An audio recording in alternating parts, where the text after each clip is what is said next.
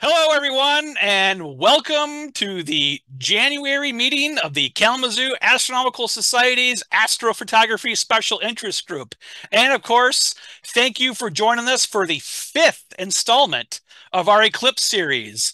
So it looks like we have another fantastic crowd here. We have over 170 people joining us, not just from the US or Canada, but very likely from around the world. And again, we are all very grateful that you could join us for this very special presentation because throughout most of the Eclipse series, we have one speaker. We did have one speaker that gave two talks, but tonight we have basically one presentation with two speakers. So without further ado, let me introduce both of them right now. So Xavier Jubier is an engineer and currently works as an IT manager from a multinational French company outside Paris, where he is currently joining us live at roughly 2 a.m. from his hospital bed. So we really give an extra amount of uh, uh, appreciation and gratification to Xavier for joining us from the hospital. And we hope it's nothing terribly serious. But Xavier started to get involved with solar eclipses in the early 90s, and he maintains a website related to eclipses. And if you've ever used the 2024 Google interactive eclipse map, that's from Xavier. So just got to thank you for that right there, because that's been a tremendous resource for us. And then we also had Fred Bruenjes, who's an electrical engineer living in Warrensburg, Missouri, and he is the co-owner of Daystar Filters and the founder of Moonglow Technologies. And so Xavier is the creator of Solar Eclipse Maestro, Fred is the creator of Eclipse Orchestrator, and I'm a PC guy, so I've used Eclipse Orchestrator both in 2017 and last year for the annular eclipse, and I've had nothing but good things to say about it. It's been tremendous. So that's why I wanted to invite both gentlemen here to walk us through how to set up their software so you can best take your pictures without ever having to look at your camera on Eclipse Day, because that's what I did. Never even looked at it, and it worked flawlessly. So without further ado, we'll begin with Xavier straight from his hospital bed. So again, thanks for joining us, Xavier. We really do appreciate that. Good evening to everybody, or good morning from wherever you are. I think we have to share with Fred the presentation. So I think we start both, and then we either start with Solar Eclipse Maestro and then go on Eclipse Orchestrator, or the reverse, as you prefer. Whatever you guys want. You guys go ahead and take over. It's your show now. Go first, Xavier. Okay. Well, yeah, but go first for your presentation. Oh, yeah, you want me to put my slides up? Well, yeah, of course, yeah. Yeah, okay. All righty, let's see how Because that part we have to share it. Okay. Yep. All righty.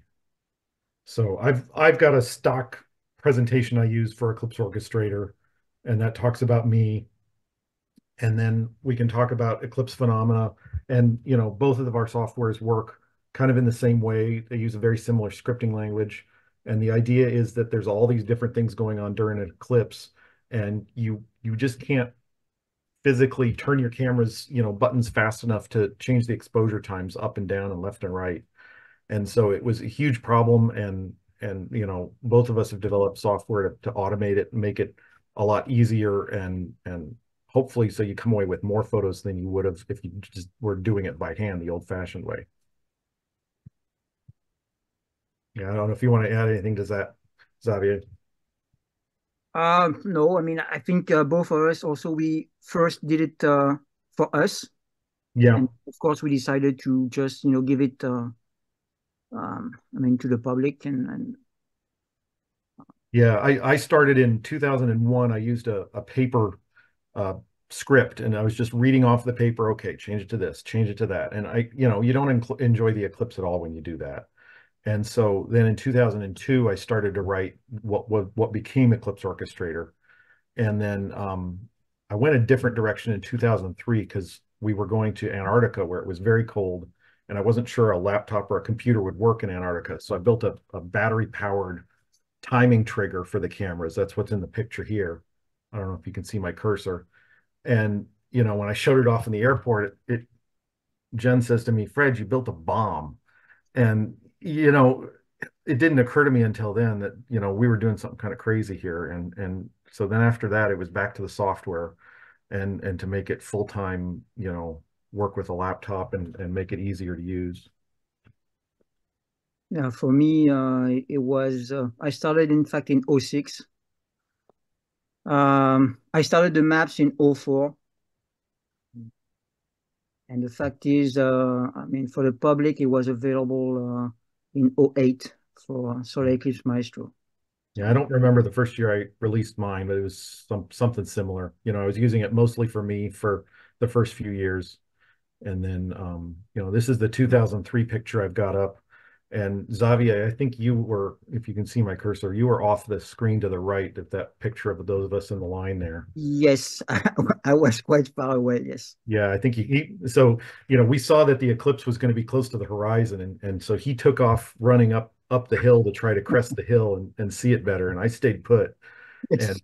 I'm kind of glad I did because I had other eclipse chasers in front of me, and you can see this is the Japanese artist Kagaya, and he was setting up and taking pictures of the eclipse, and it just happened to be in the frame. And it was really fascinating how people responded to this picture because those of us that were there, like I think right here in the red is David Levy. You know, he saw this photo and he said, "Oh, Fred, you got it just right." Other people look at this and go, "Oh, that's too photoshopped. It's too fake." And so there's kind of a difference in processing and you know, and then that's one of the things you have to think about when you're setting up photos is what are you trying to convey? Is it art? Is it science? You know, what's the story you're trying to tell with your photos?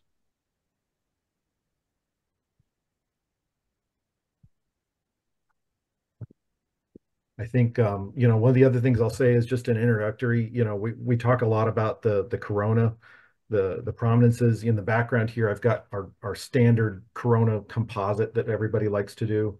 And that's what this software is good at. You know, it's real good at stepping through a whole bunch of different exposures and timing them perfectly so you get the diamond ring in the right time, you get the earthshine photo in the right time, and then you can composite that later. The important thing about that is it frees you up for the serendipitous moments, because the stuff that really gets viral or liked or everybody talks about later is usually the odd weird thing. You know, it's a dog wearing eclipse glasses that can get more likes on Facebook than the picture you slaved over for months to make a beautiful result. So, you know, use the software to free yourself up and look for other fun things going on during the eclipse is a big point I would make. But the key there is also to practice and practice and practice again. It's Yeah.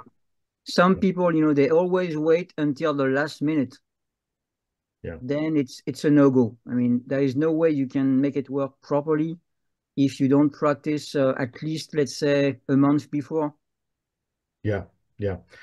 I mean, it kind of shocks, you know, maybe people don't realize I'm an eclipse chaser first too.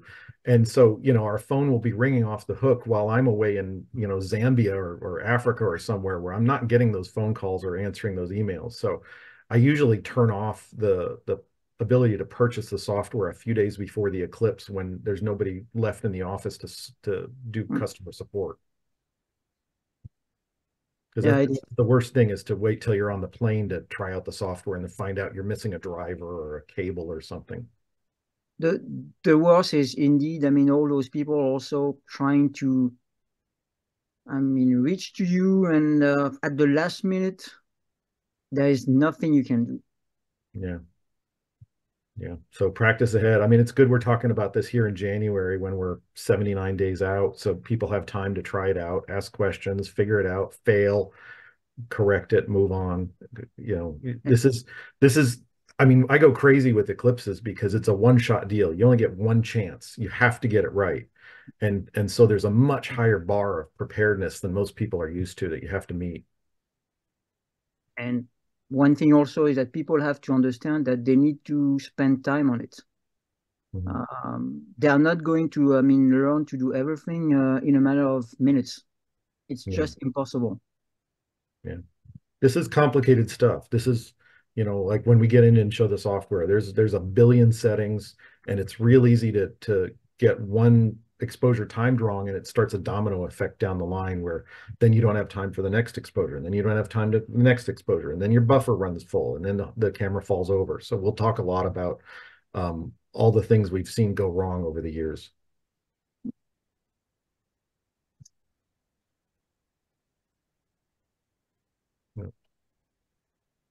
I think, Xavier, do you want to fire up a Maestro at this point, or do you have any more opening remarks?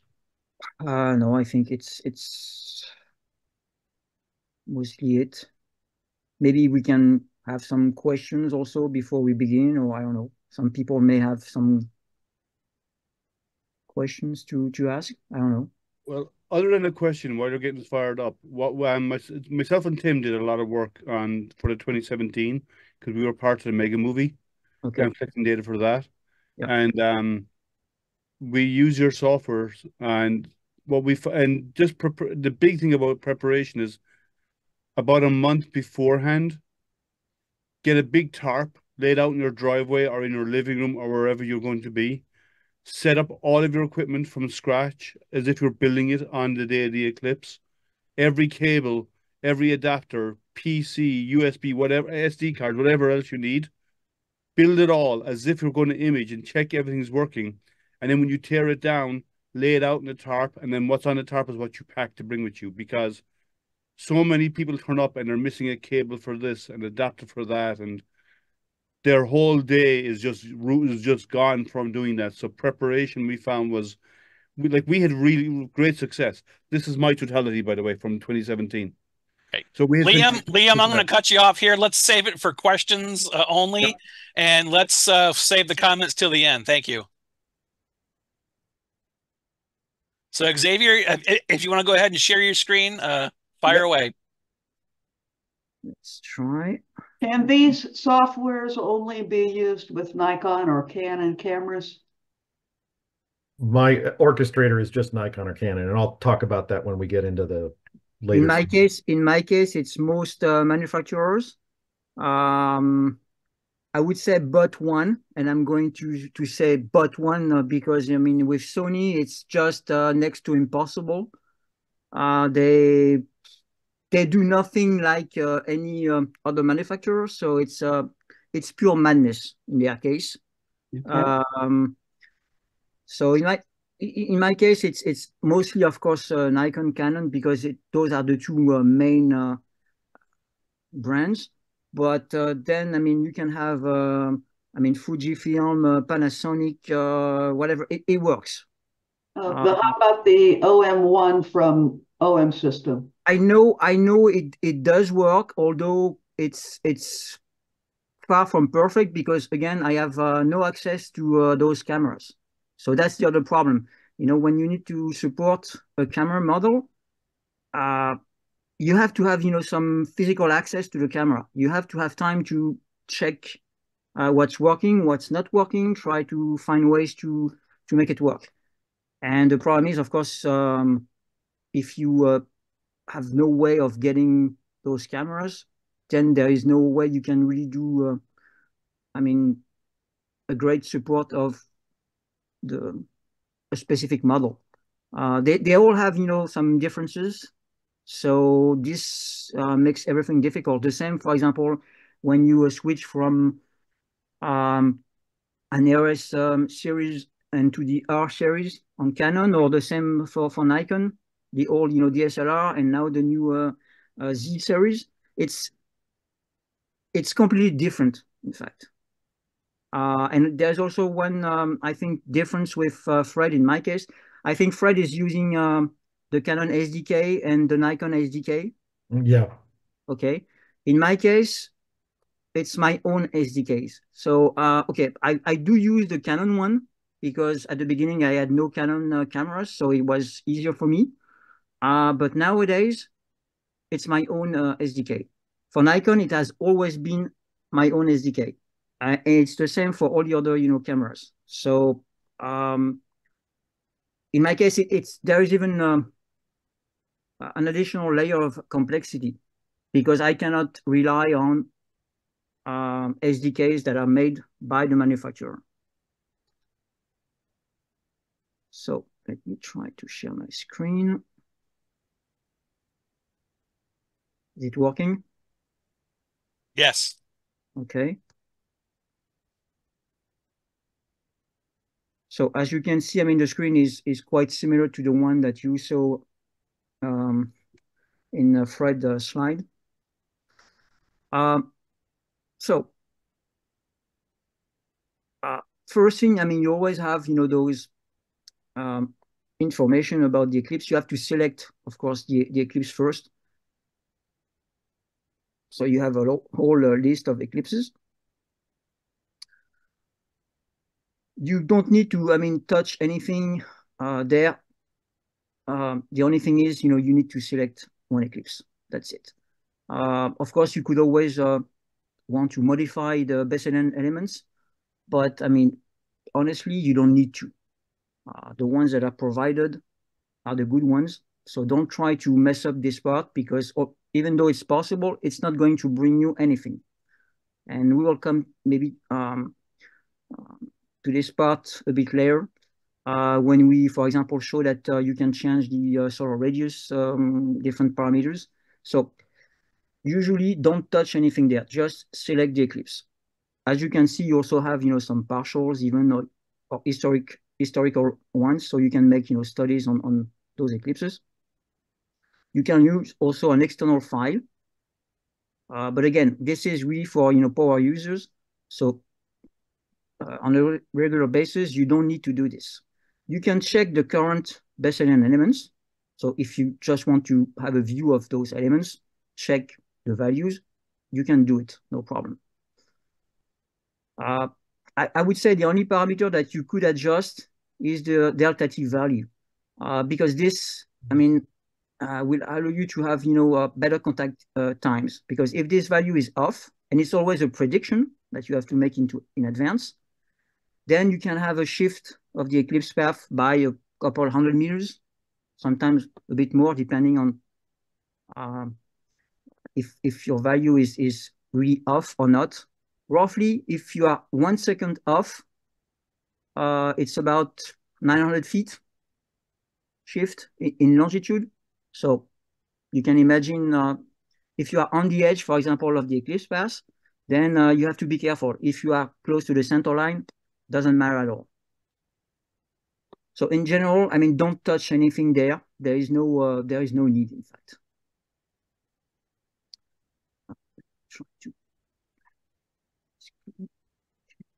So first thing is always select the eclipse that you want to. Then the other thing is the observer location. So there you have different choices. You can input the data by hand. You can connect a GPS unit either by USB or it works also with the Bluetooth. So depending on the model that you have, you just plug it in and that's it. You wait until you have a lock and you're good to go. In my case, there are some time zone elevation lookups, but you can also, of course, input it by hand. You can save multiple locations, restore the locations. So I'm not going to enter into the details, but you just click on it, select. There is nothing too complex over there. I have chosen in a location in Mexico, in Mazatlan, for next April. So then, let me check one thing. Okay, then also you have the time. You can make simulations because when you practice with the software, you have to simulate, in fact, the eclipse time. Otherwise, it cannot work. So you have two main modes: current time, which you will use during the eclipse, and otherwise simulated time. So there you can type any date that you wish. Of course, in our case, we should select the one of the eclipse. So let's put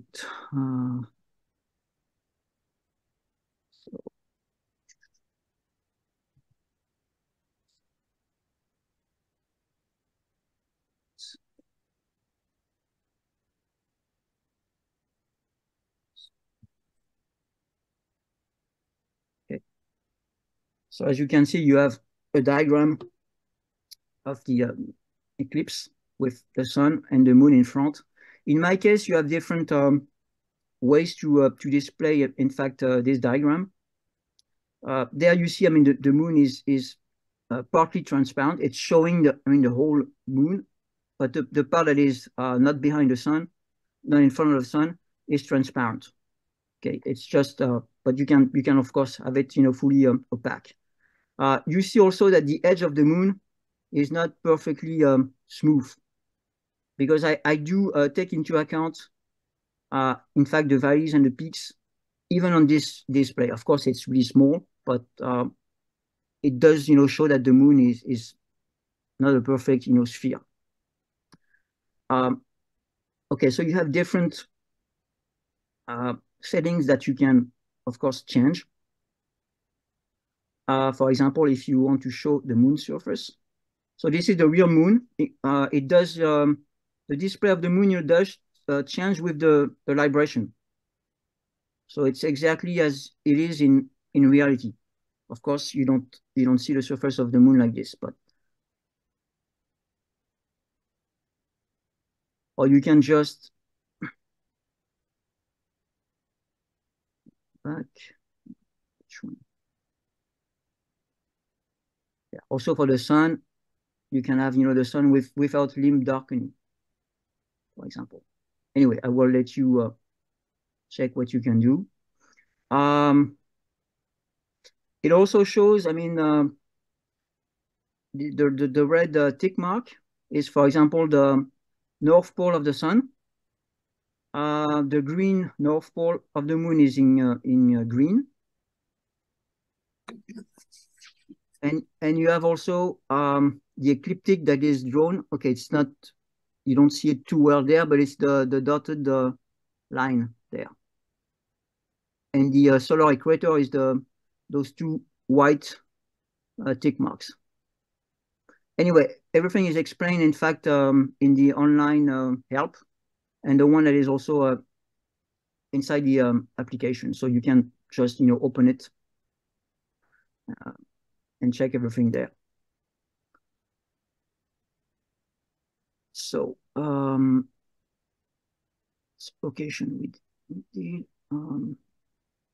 So there's nothing else to do. Then one thing that is important is also to select the default photospheric solar radius. One thing that most people are not aware of is that usually what you see is that the eclipse is shorter than most prediction. Why is because, in fact, all the eclipse maps by default, they use the standard, the official solar radius, which in fact for solar eclipses is not big enough, which translate to, in fact, longer duration than the real one, which means that the contact times that you get, in fact, are not exactly correct. And they can be off by about 1 second if you don't choose, in fact, the right radius. So this can be done there. By default, it's the EAU radius, which is the official one. So if you check there, for example, you see from this location, you have with the limb, the lunar limb correction, you have 4 minutes, 13 seconds, 0.4 seconds. But if you use the solar radius that I recommend, so this one, 959.98 arc seconds at 1 AU, you see that the duration is reduced by about 2 seconds. You lose about 1 second, in fact, before second contact, and after third contact. So when you add both, it's about 2 seconds. So it's a huge difference. I mean, if you want to optimize, in fact, the pictures you are taking for the Baily's bead, for example, you should use this enlarged solar radius.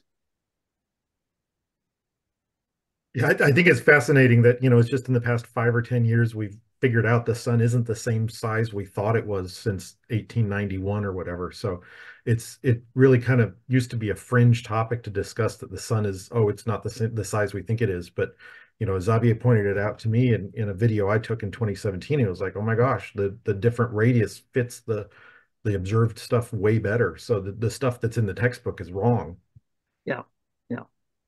Anyway, it's a hot topic, I would say. Sadly, during the past 2 years, we lost a few people that were ready to engage in trying to, amend, I would say, the official value. So now I'm sure it's going to take more time, but one day we will have to come to it. The issue there is also that it also depends on, in fact, on the definition that you take for the solar radius, because depending on the definition that you choose, in fact, this radius can be different. So it's a complex matter. But anyway, for eclipse photography, you should, in my opinion, use this enlarged radius. This will give you, the best contact times possible. The accuracy, I would say now, if you use this enlarged radius, is about at most 2/10 of a second. So I think it's good enough, for most users. Of course, you have to input the correct location. If you are off by, let's say, I don't know, 1,000 feet, for example, clearly the error margin is going to increase by more, in fact, than the tolerance of the enlarged solar radius. So just make sure that you have everything correct, because it's not, it doesn't help if you just use the good solar radius and the wrong location, for example. So make sure you do input the proper coordinates. Otherwise, of course, it doesn't work. What else can we say? Xavier, could you show that again, where that drop-down menu was from and what you put on there? Setup solar radius at 1 AU. So the value I do recommend is this one, 959.98 arc seconds.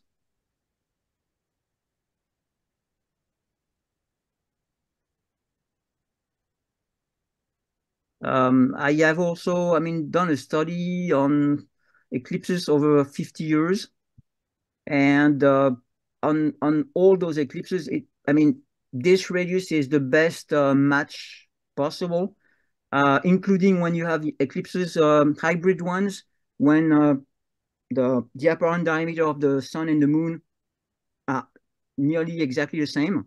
You have, many beads all around the moon, and it's the only way you can really match the bead pattern, because it's one thing to match the location, the size, the brightness of a bead, but when you also match the animation, the way all those beads appear, disappear, and so on, this does tell you that your value is correct, because there is no other explanation possible. It's not a coincidence.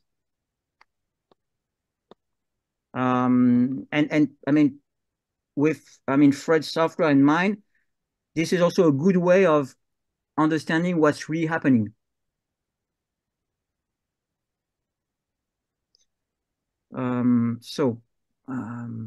Then what else?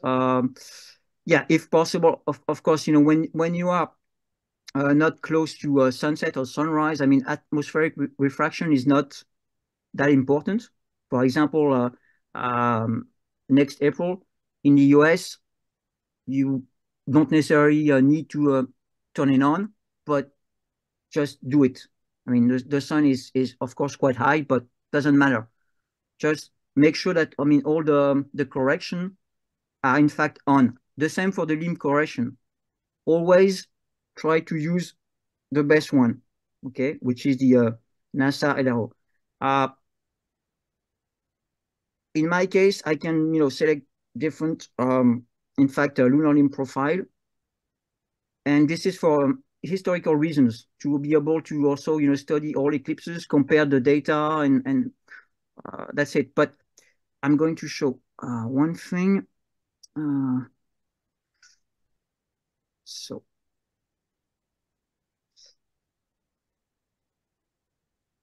this is the lunar limb profile when you do a close-up. Okay, for example, here you have second contact. So the C2, for example, there is second contact with a smooth moon. So no peaks, no. The C2. We're not seeing anything on the screen there, Xavier. The pop-up never came. Oh, okay. Do you want to try to unshare your screen and maybe share it again, maybe? Let me check. I'm going to, maybe that way. Ah, there we go. Now we see like a graph. Okay. Yes, okay. So all right. It's the lunar limb profile, but zoomed in. Okay. So C2 second contact. This is with the, smooth lunar limb.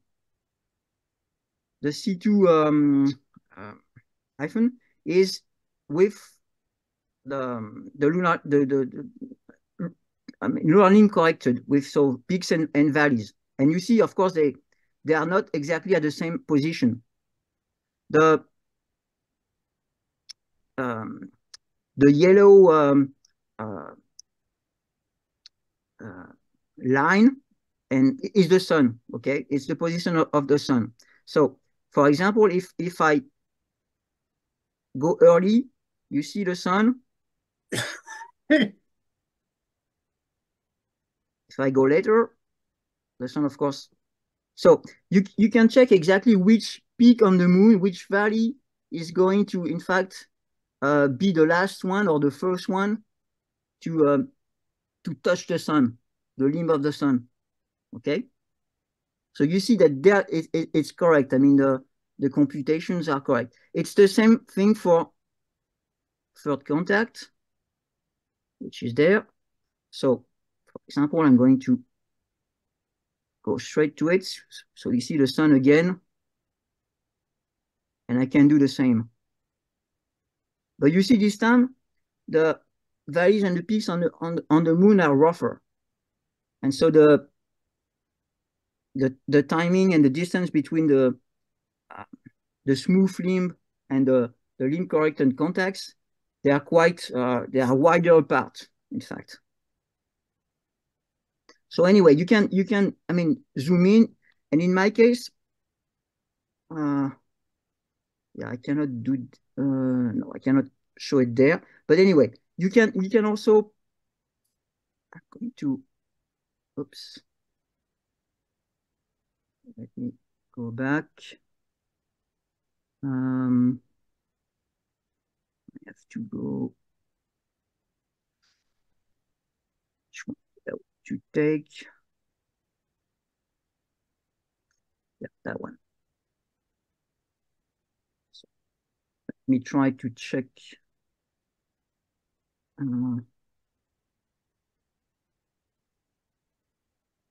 How come I cannot? Okay, let's do that. Share. Okay, do you see this new graph? Yes. Okay. That one. On that one, I can. So for example, show also the watts profile, which is the, original one that was made, in fact, mostly by hand, from observation. So you see, between the LR1 and the watts one, you have quite a few differences. It's not exactly the same. So you can imagine that the contact times, of course, if you use a different profile, are going to be different. So make sure that you really use the latest, the highest resolution one, okay? Because depending on the eclipses, the differences sometimes, can be quite important. It could be half a second, maybe a second. It can happen. The same if I add also the Kaguya, the Japanese probe one. You see, it's much, much, much closer, but there are still, some small differences. For example, this peak doesn't really exist on the Kaguya one.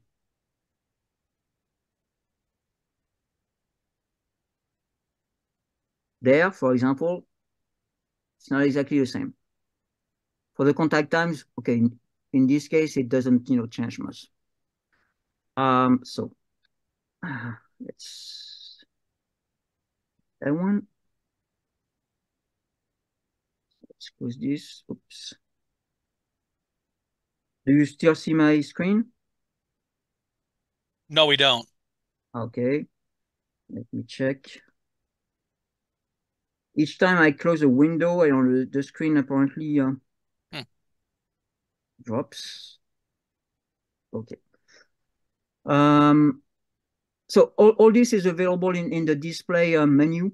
I mean, you have different tools. I guess you don't see, of course, I don't know why it doesn't share. We see that pop up. Oh, okay. So so this is a basic tool.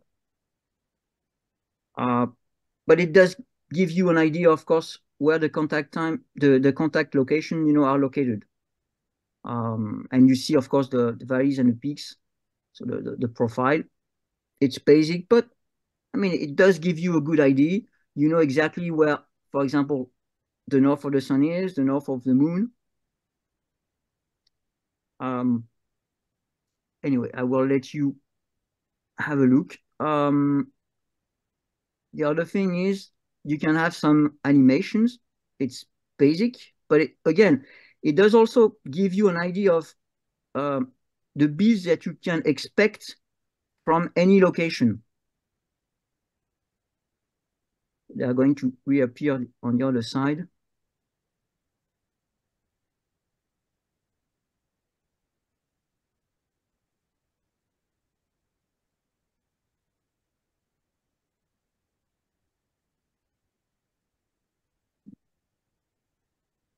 That's it.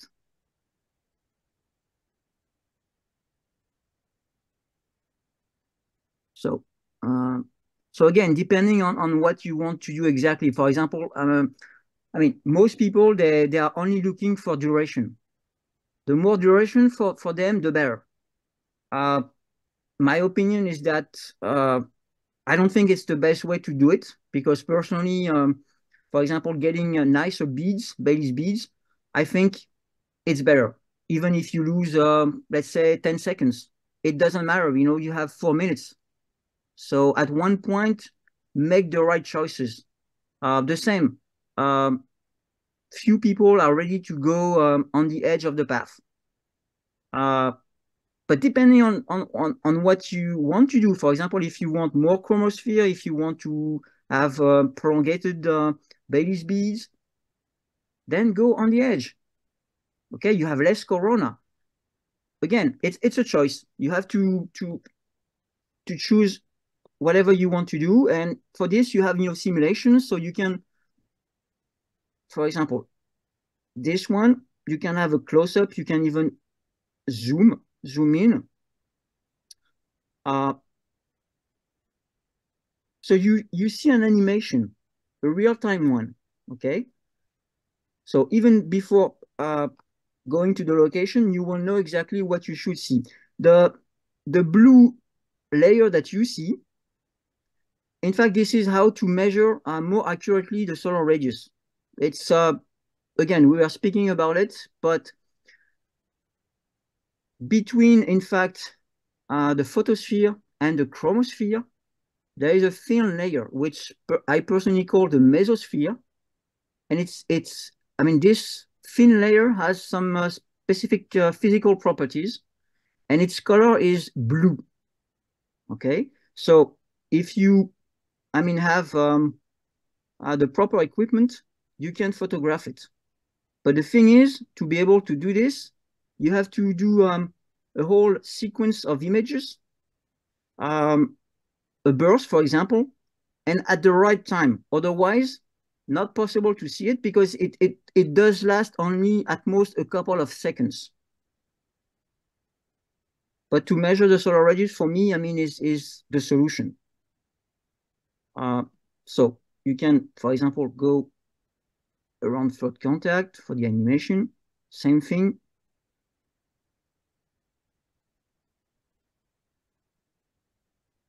You see the beads, not yet.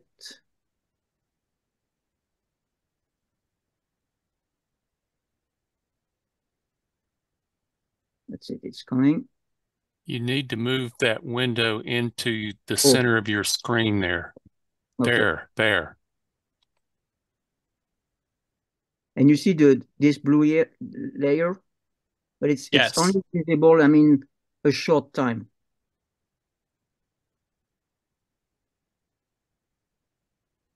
So of course I let it play, but if you want, you can also,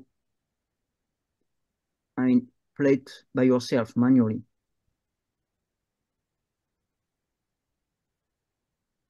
And it's possible also to, I mean, save, make a movie, whatever, different things. You can also decide to use an ND filter, for example.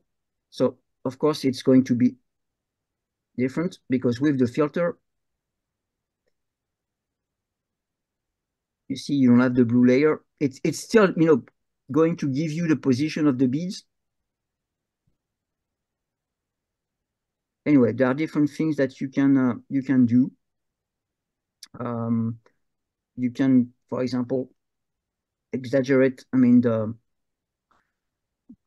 peaks and valleys on the moon.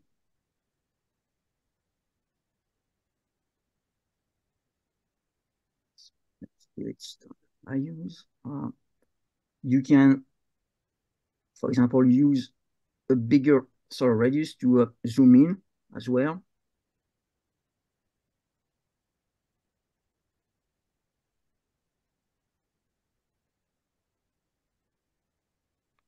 So anyway, you can play with it. Everything is in real time. And all I can say is that it does match what is shown on the pictures. If you use, I mean, the enlarged solar radius. If you don't, then you will see some differences. Okay, what else before we get into the photography part? Yeah, some people are interested also, for example, to understand the geometry of the eclipse.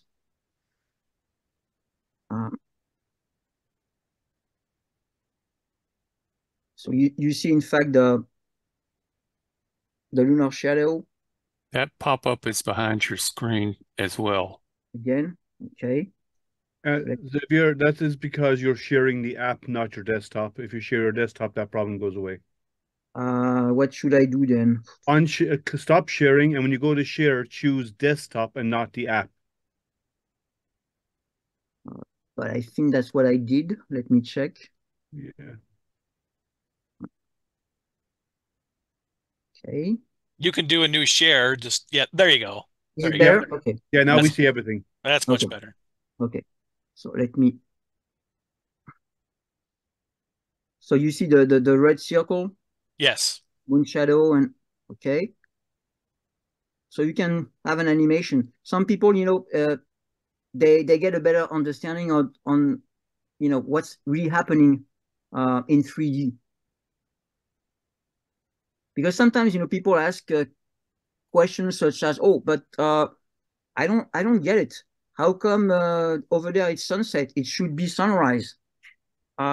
It's just because they don't understand, in fact, the geometry of the eclipse. And in this case, it's simple because it's also it's not in the polar regions.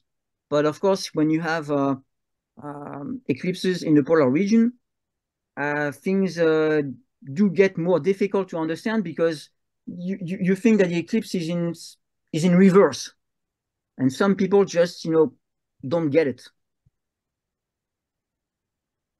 Whoops. So anyway, you have lots of things to play with. Some also basic sky charts. If for example there is a comet, I think Fred also does it. We do display the position of the comet. So by chance, if for example next April there is one, it will be positioned properly on the sky chart. Okay, then I think it's about all. Anyway, there are different things you can play with. The same, you have weather maps in my case. It does match mostly what for example J. Anderson is giving. It's different data, but it's close to what Jay is providing. It's lower resolution, but it does still give you an idea, and you can change different parameters and check exactly what's happening. So okay, so what else? Yeah, also in a simulated time, in my case, you see the time flow. I can stop it. I can just put it at the regular speed, or I can even go faster. So let's say 300 times faster.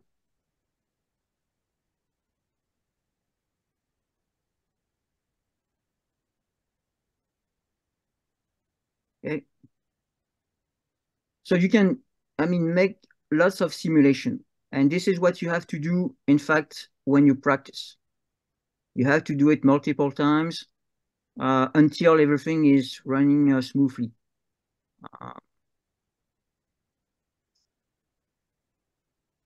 You can also select, for example, the time at different events. So, for example, third contact.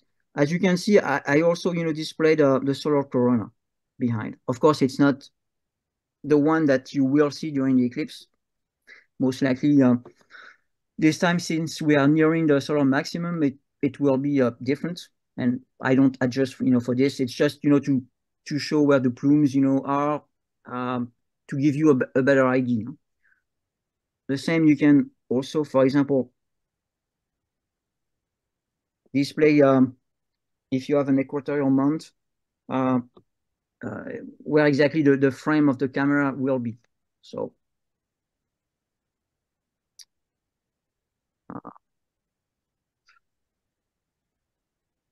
I think it's about all.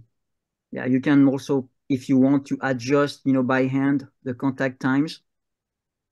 But to be honest, I don't recommend you do this because, if you select the eclipse, if you enter the proper location, if you select the correct solar radius, there is no reason why those times should be off. So unless you want to do something really special, don't touch those times.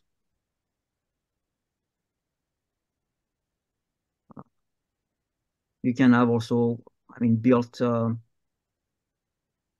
tables with local, circumstances. There are different things you can do if you want to, plot some graphs, some data, some.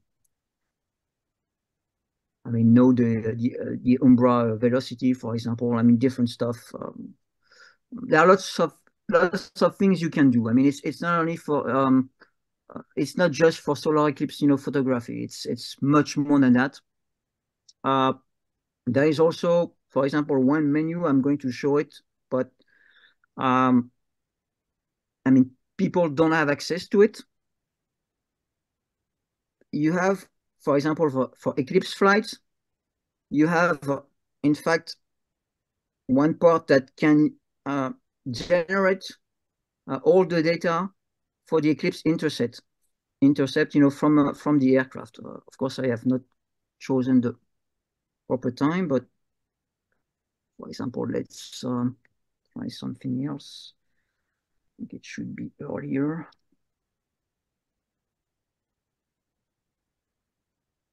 Yes.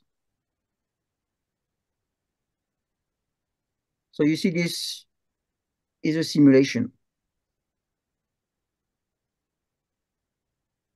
So you can do different things, know exactly what to expect from the aircraft, where to best intercept the eclipse. There are lots of things you can do. It can plan the whole, in fact, the whole intercept course, and it does provide all the data for the flight system management. You can create, have all the waypoints, tell from where you are starting, different things. So this is private. That part is completely private. So now for the cameras. So to connect the cameras, you have two ways, and I think for Fred it's the same: either USB or through the serial port. The fact is, when you use the serial port, you also have the USB connection. Because one problem we are facing with most cameras is that when you change, in fact, a setting, it's not instantaneous. And when you fire the shutter, contrary to when you do it manually or through a serial cable, when you do it through the USB, there is a big lag, in fact, because the camera, is busy. So in fact, this is the way most manufacturers do it. I don't understand why they do it, because I don't see any technical reason. But anyway, what we observe is that usually we cannot, for example, fire twice in, let's say, 1/10 of a second when doing it through the USB port. If we use a serial cable, then it works. So some people have to use both a USB cable and a serial port cable. In my case, there's a difference also, is that I can also, for example, on most cameras, change through the USB cable the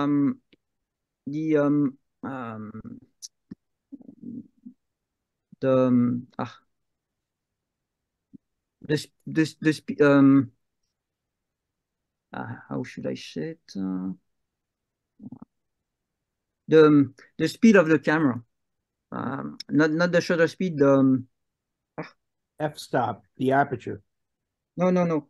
Oh boy. ISO. No. The right speed. The Right. buffering. The single CL. Frames. Oh, like continuous shooting speed. Yeah, Continuous that's it, correct. Yes. So in my case, I can change it. Okay, it's possible. So the software can do it on many cameras. So this can also allow you to, for example, do a burst, and then do the regular sequence, single pictures. So there are different ways to sometimes to do things. There is not necessarily only one way to do it. It depends on the camera. It can depend, of course, on the software. It can also depend. One important thing is that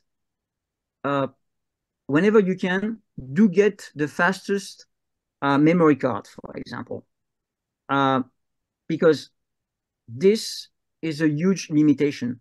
Often the camera, of course, is limited, and even if you use the fastest card, still the camera is going to limit what you can do.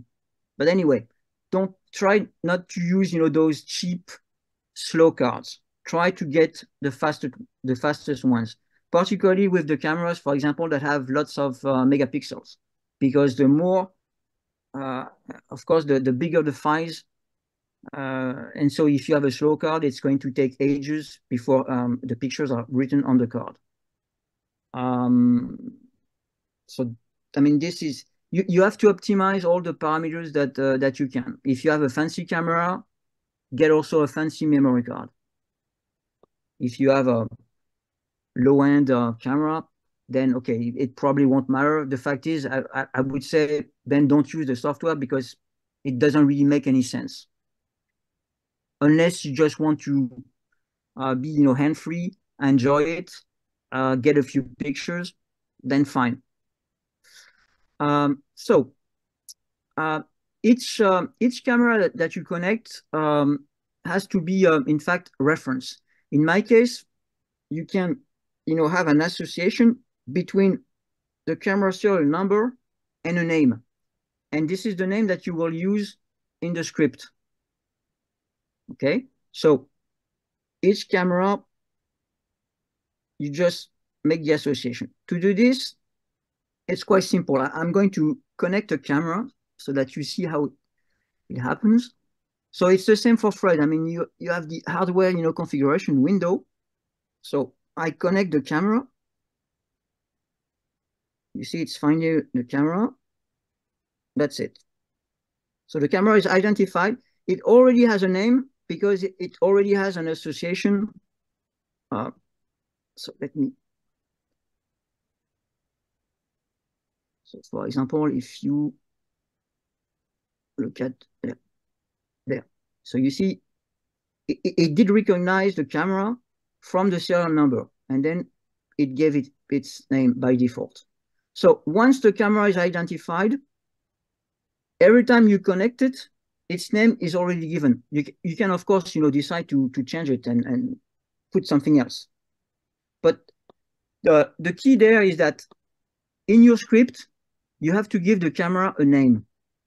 So if you don't associate the name with the serial number, every time that you connect the camera, you will have to do this, naming operation, which honestly is complete madness. And also if, for example, you have a software crash or any problem, you just have to connect the camera again and nothing else to do. If you install a fresh copy of the software, you've never connected a camera before, will there be anything in the list of camera reference, or is it created when you add this? No, it's only when you do it. Yes. Okay, thank you. And you can clear the list also. For example, you can decide to delete everything. Xavier, we know that Solar Eclipse Maestro will handle up to 4 cameras. Yes. Fred, how many will Eclipse Orchestrator handle? I wouldn't go above 4. I don't encourage people to use more than one because it gets so complicated to interleave the exposures, and you get a scenario where if one camera stutters, it can make all the others fall over. So I try to preach one camera, one laptop. Okay. Yeah, I would agree with Fred. Although in my case, I mean, I know lots of people who have done with 4 cameras successfully. I did test with 2. I did test with 3. I didn't go beyond because I had no other camera to test with. But again, I would also recommend not to try to put too many. I mean, the only thing I would say is, anyway, you have to check, practice, but okay, let's say, for example, you have two fancy cameras. I think you will be mostly fine. Then, let's say you add a third one. If that third one is also taking too many pictures and too quickly, you might end up into trouble. You never know. Also because when you practice, the problem is you don't practice on the real eclipse. And the data that is from the eclipse is not the same than the data that you will have, get when you take pictures when you practice. Of course, you can try to, for example, shoot on a light bulb to try to mimic more or less, the eclipse, but it will never be the same. So the data not being the same, you're not exactly sure of the time it will take for the pictures to be written on the memory card. And there are so many factors that you cannot really simulate that you might end up into trouble. The more cameras, the more potential for problems. That's for sure. The same if you have, a crash, anything, well, then things can really go wrong. So again, practice. If you want to use 4, why not? But it's up to you. And if you haven't practiced a lot before, I would not do it. Yeah, I wouldn't recommend, having 4 cameras each going 10 frames a second. That's not what this feature is designed for. Yes. Yeah, I agree. Also, I was successful in 2017 with 2 cameras. And I'm just crazy enough to think I know it well enough to do 4. And I'm actually working on a script right now that appears to be close to working. Obviously not doing a real live eclipse right now, but I think I'm just gonna go for it. see how it goes. Yeah. Anyway, if you see something is going wrong, you can always, of course, disconnect one camera. You can,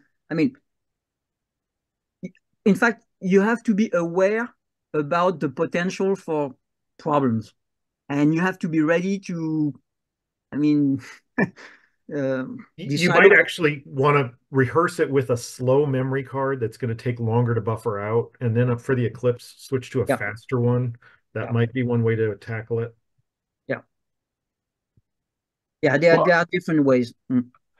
I suppose a fundamental question is, let's say you took an incredibly long exposure, which you probably wouldn't do, but let's just say it was a minute long, and camera 1 fires and you're waiting for camera 1 to finish the exposure. Can it fire camera 2 before camera 1 is complete, or is it waiting for one to complete before it starts the next? No, in my case, it can fire both camera at the same time. Yeah. In mine, it's running in separate threads, so it's theoretically possible. Okay, excellent. Thank you. But again, test it, because also, things do depend also on the cameras. There are so many factors. It's next to impossible to simulate everything to be sure that everything is going to work. In my case, I have control over since I made my own SDKs. I know what I'm doing. But when you are using SDKs made by others, there's nearly no way to know for certain. So it's about risk. What's your risk tolerance? Do you have to get the shot, or are you just screwing around? It's anyway. You have to try, rehearse, do whatever to make sure that in the worst case scenario, it doesn't. Nothing worse, and you say, oh, and of course it's too late. So make sure that everything works at least at home when you practice. The other thing that you can do in this window is also you can synchronize the time. So the camera time will be synchronized with the laptop time, which can be also synchronized to the GPS time. And the last column, it's when you have this, serial cable connected. So in this case, there are no cables. So now, for example, if I want to just, fire one shot, I can test it, do fire. I don't know if you heard the camera fire, but it did. If there's a GPS connected, it will be shown there. if there is a serial cable, same if you have weather station. So anyway, nothing really special there, but it's there that you need to always go with a new camera to make the association, to make sure that everything is at least working properly. When you, for example, even on Eclipse Day, make sure, in fact, you go there and test the camera. Make sure it does fire. Eventually also have, for example, a short test script to check that everything is working properly before you load your true Eclipse script. Because, you know, sometimes I have seen some people that, in fact, everything was working fine at home, and for whatever reason, they mess up on Eclipse Day because of, I mean, the excitement, because of, I mean, various reasons. And in fact, they don't realize that, for example, something is wrong, or they have chosen the wrong script, whatever, and then, of course, nothing works.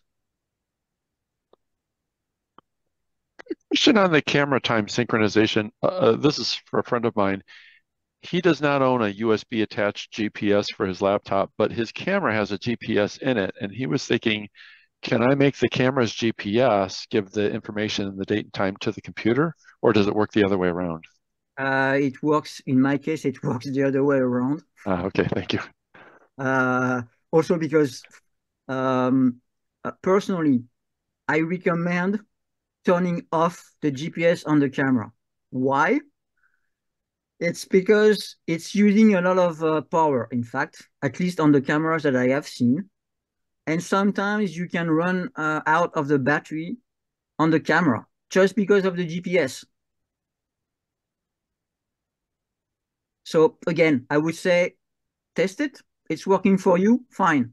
Personally, I think it's a no-go. I don't want to have a problem. Of course, nowadays with the newer cameras, I know that you can have, of course, external batteries. It's pretty easy. You can have a big, you know, battery pack, whatever. So why not?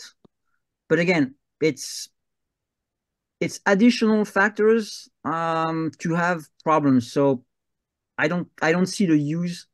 Also because you know the location no matter what. You know that the pictures were taken from that location. So okay, the time is important, of course. But you have it, you know, with the application. So I don't think it's really that useful. And personally, I don't have any I mean, of the newer cameras, so I don't really have to deal with the problem.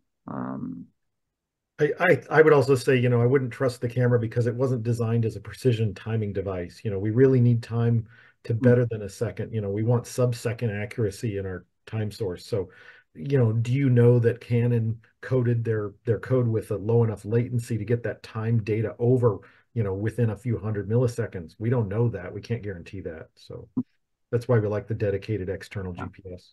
Yeah. And also, I mean, every camera is different. So it's quite difficult to know. And personally, I think, you know, being able to turn off all those features that you don't really need, I mean, is best, because it's always one thing less that can go wrong. I wanted to ask a question that I think was kind of asked earlier, again, just to make sure I understand. So if I was going to use multiple cameras, whether that's 2 or 3 or 4, for example, starting take blast, you know, we're going to do a series of multiple exposures, and I want to start this at C2 minus 10 seconds. Can I put into the script each camera starting at minus 10 for cameras 1 through 2 or 3 or 4, or does it have to be a different timing for each of those cameras, if that makes sense? So Fred, you mentioned that each camera is receiving a separate signal. Am I making that clear, or is that kind of confusing? Or yeah, in my case, you could program it all to the same time, and same advanced yeah. C2 minus 10 and each Yeah. camera. Okay. Yeah, in my case as well. Yeah. Oh, okay, good. I think Yeah. that'll help some of the scripting then. Yeah. Okay, thank you. But again, it's sometimes it's not necessarily a good thing to do this. It's, I don't know. Again, yeah, I mean, if you've got 4 cameras all on the same equatorial mount, you fire all 4 shutters at the same time, you're going to get a hellacious shake in your image. Yeah. And so in that case, it'd be better to stagger them by a few hundred milliseconds. Actually, I've got for a shuttered camera, shutterless is different, obviously. yeah. Hey, everyone, we're going to have to give Xavier time to wrap up his presentation here soon, because we still have to get to Fred, and we'd like to try to wrap up by 10 o'clock or so. Okay, so let me try to let's, for example, I don't know, load a script, whatever. You have some default script, but anyway, I will take one. Doesn't matter. So I mean, you have the whole sequence. It shows you how much time until the next action. You can have some voice cues. You have some pre recorded ones, but in my case, you can also have some voice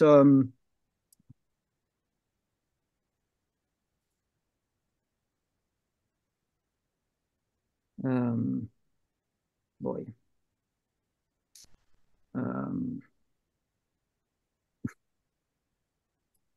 Anyway, it can speak, any text you want. So you just, type in the text, it will speak it. So it can also tell you, okay, 92, for example, 92%, obscuration. You have different, commands to do this. Magnitude at 70%. See, for example, this is, computer generated. It's not a pre-recorded. So there are various things you can do. Some people don't want, of course, to have any noise. I mean, it depends on what exactly you want to achieve. There is one thing also, when you have multiple cameras, and for example, that you want to use live view to check the focus. The more cameras you have, the more difficult it becomes. So you have to, think about this, because usually when you are at home, everything is easy. When you are in the field, everything becomes much more difficult. You have to think about, for example, the weather. Let's say, for example, it's really cold weather. It's not going to be that easy. Or even if it's very hot, same thing. Always think about this, because at home, everything is always nice. You're not in a hurry, so everything is perfect.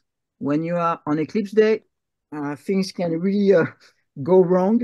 So yeah, make sure you think about this. The more you try to do, the more problems you can have. What else can I say? Yeah, one difference I mean, speaking about it. So in my case, I can, change, for example, the FPS. On the Nikon cameras, I can set any values. On the Canon ones, it's more or less either the slow, high speed, or the single one. I mean, the most flexible cameras there are from Nikon, clearly. All the other manufacturers, doing those actions is far more difficult, and nothing is in fact documented by the manufacturer, and this is a huge issue. mean, Nikon is the only, in fact, manufacturer providing all the details. Some provide absolutely nothing. And for Sony, it's, I mean, even if I think they provided something, it would be mostly useless. I don't even understand what Sony is doing. I tried so many things, never with, I mean, I could never, get any reliable, in fact, way of making sure that the pictures, were taken. Sony camera, I mean, all the cameras but Sony, they always, for example, return a status. So, for example, you send the camera a comment, it's telling you, okay, I'm busy, or okay, there is an error. Sony cameras, they don't tell you anything. They accept everything. They don't provide any error messages. It's just a black box. You don't know what's happening. So yeah, if you have a Sony camera, to be honest, try to find another one, another brand. Just leave it there. I mean, the cameras, the Sony cameras are nice, but they are not really made for Eclipse use. So anyway, for all the action in the script, you should check. In fact, the help, the online help. It's the best way to know exactly what you can do or not. One important thing is that on the DSLR cameras,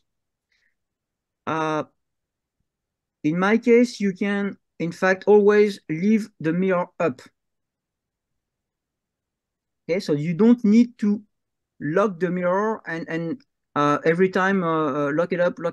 You can always keep it up, just more or less as if it was a mirrorless camera.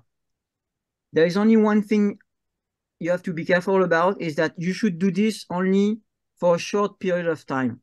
So, for example, do this only during, for example, totality, not during the partial phases. It's purely useless. And the problem, if you do it, it may work, but the camera is going to heat up, and so the more noise on the sensor, and so it's.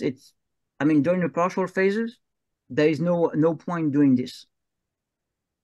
One thing also I think that is different from Fred is, in my case, you have, and you see it there, you have some actions, you can do some exposure ramps.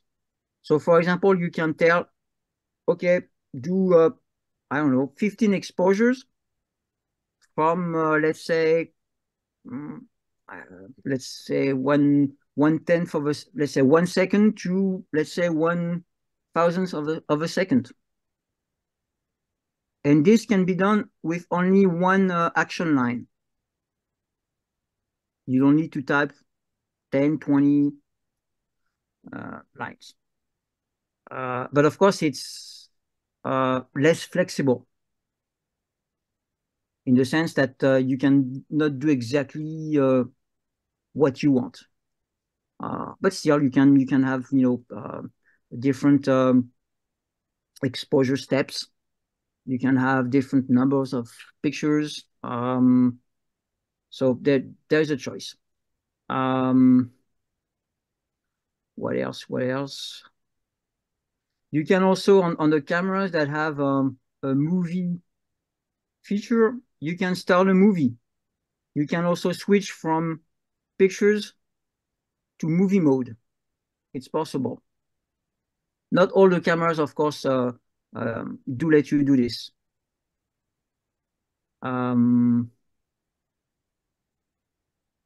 What else? Yeah, some people also, I did add, but very few people were using it. At the time also, I was using S-Big cameras. So it was, I mean, those were supported. So I think that's about all. Maybe I can take, questions and and then Fred can. Xavier, I have a question. Yep. I noticed that you set in your hardware the camera, the D500. Yep. And then when you loaded your script, it had 3 cameras there, a D800, a D810, and a D500. Yes. Whenever I've done that with your software, anything I have in the script that is not listed in the cameras does not load. Magnitude at 60%. Wait, let me stop. You understand? Go ahead. Can you repeat? You loaded the D500. Yes. And then you loaded your script. Yes. Your script had a D800, a D810, and a D500. Mm-hmm. When I do that with your software on my end, if I only have 1 camera there and I have 3 in the script, it does not load the cameras that are not, it does not load the script cameras that are not loaded in the hardware. How did your script load the 800 when you only had the 500 listed in the hardware? Because in my case, it's already registered reference. I guess that may be the difference. There is an association between the serial number and the camera name. So I guess this is the explanation. I only saw the D500 in the registration. Oh no, I can check. I will. Let me check.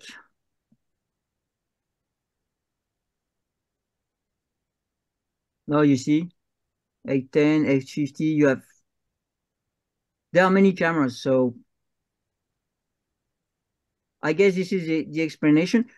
Yeah, one important thing. When something doesn't work, you should always check the log. So because it will tell you what's exactly happening, and you should have some error messages.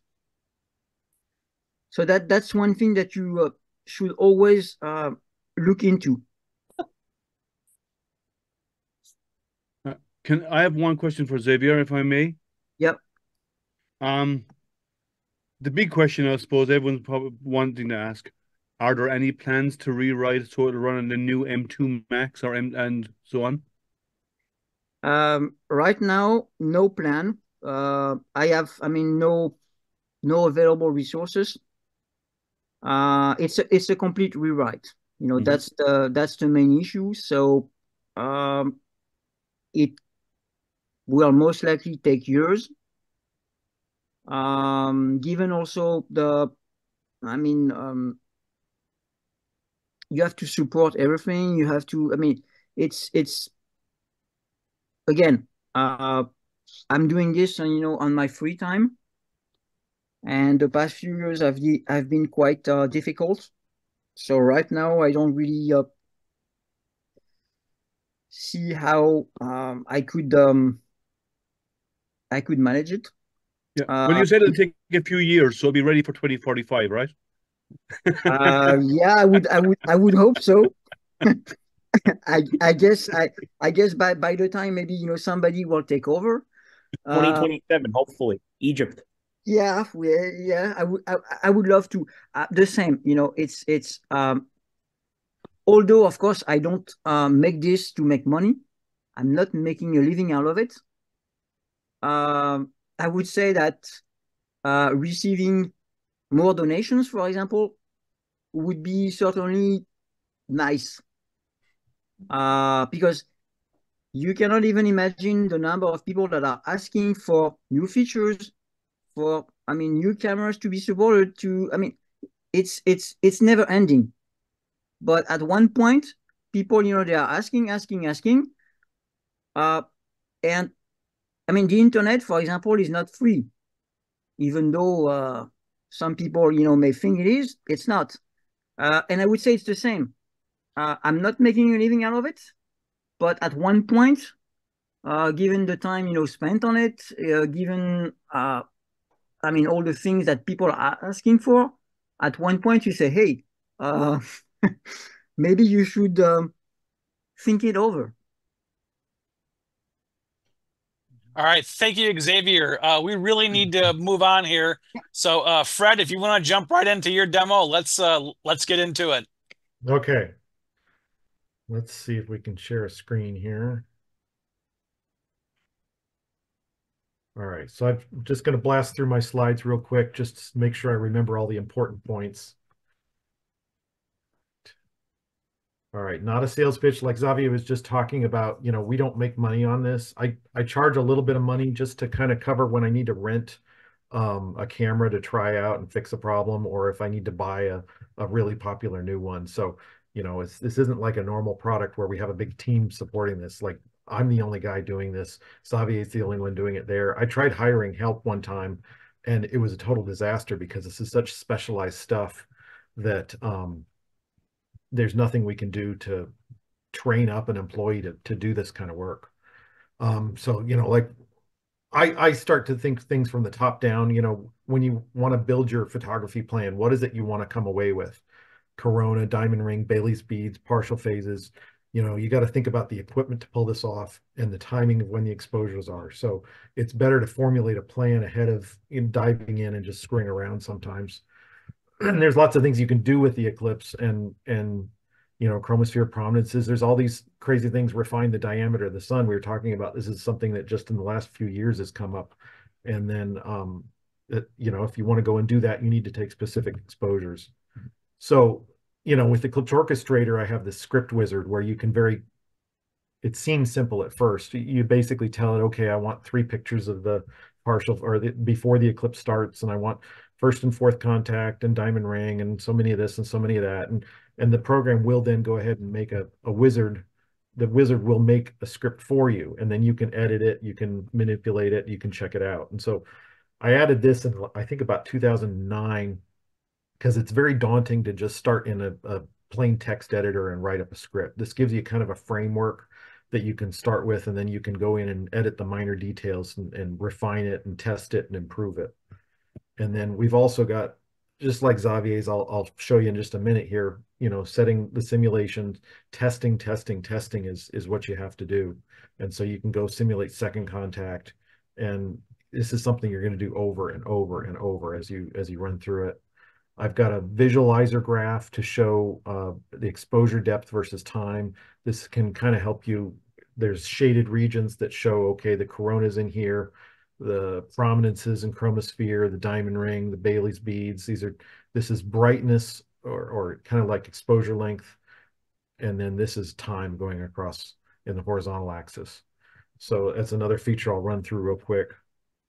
Live view, focusing, out of focus images is one of the top 3 things people struggle with on Eclipse Day. I'll talk a little bit more about that. So this has a metric that can help you get it focused.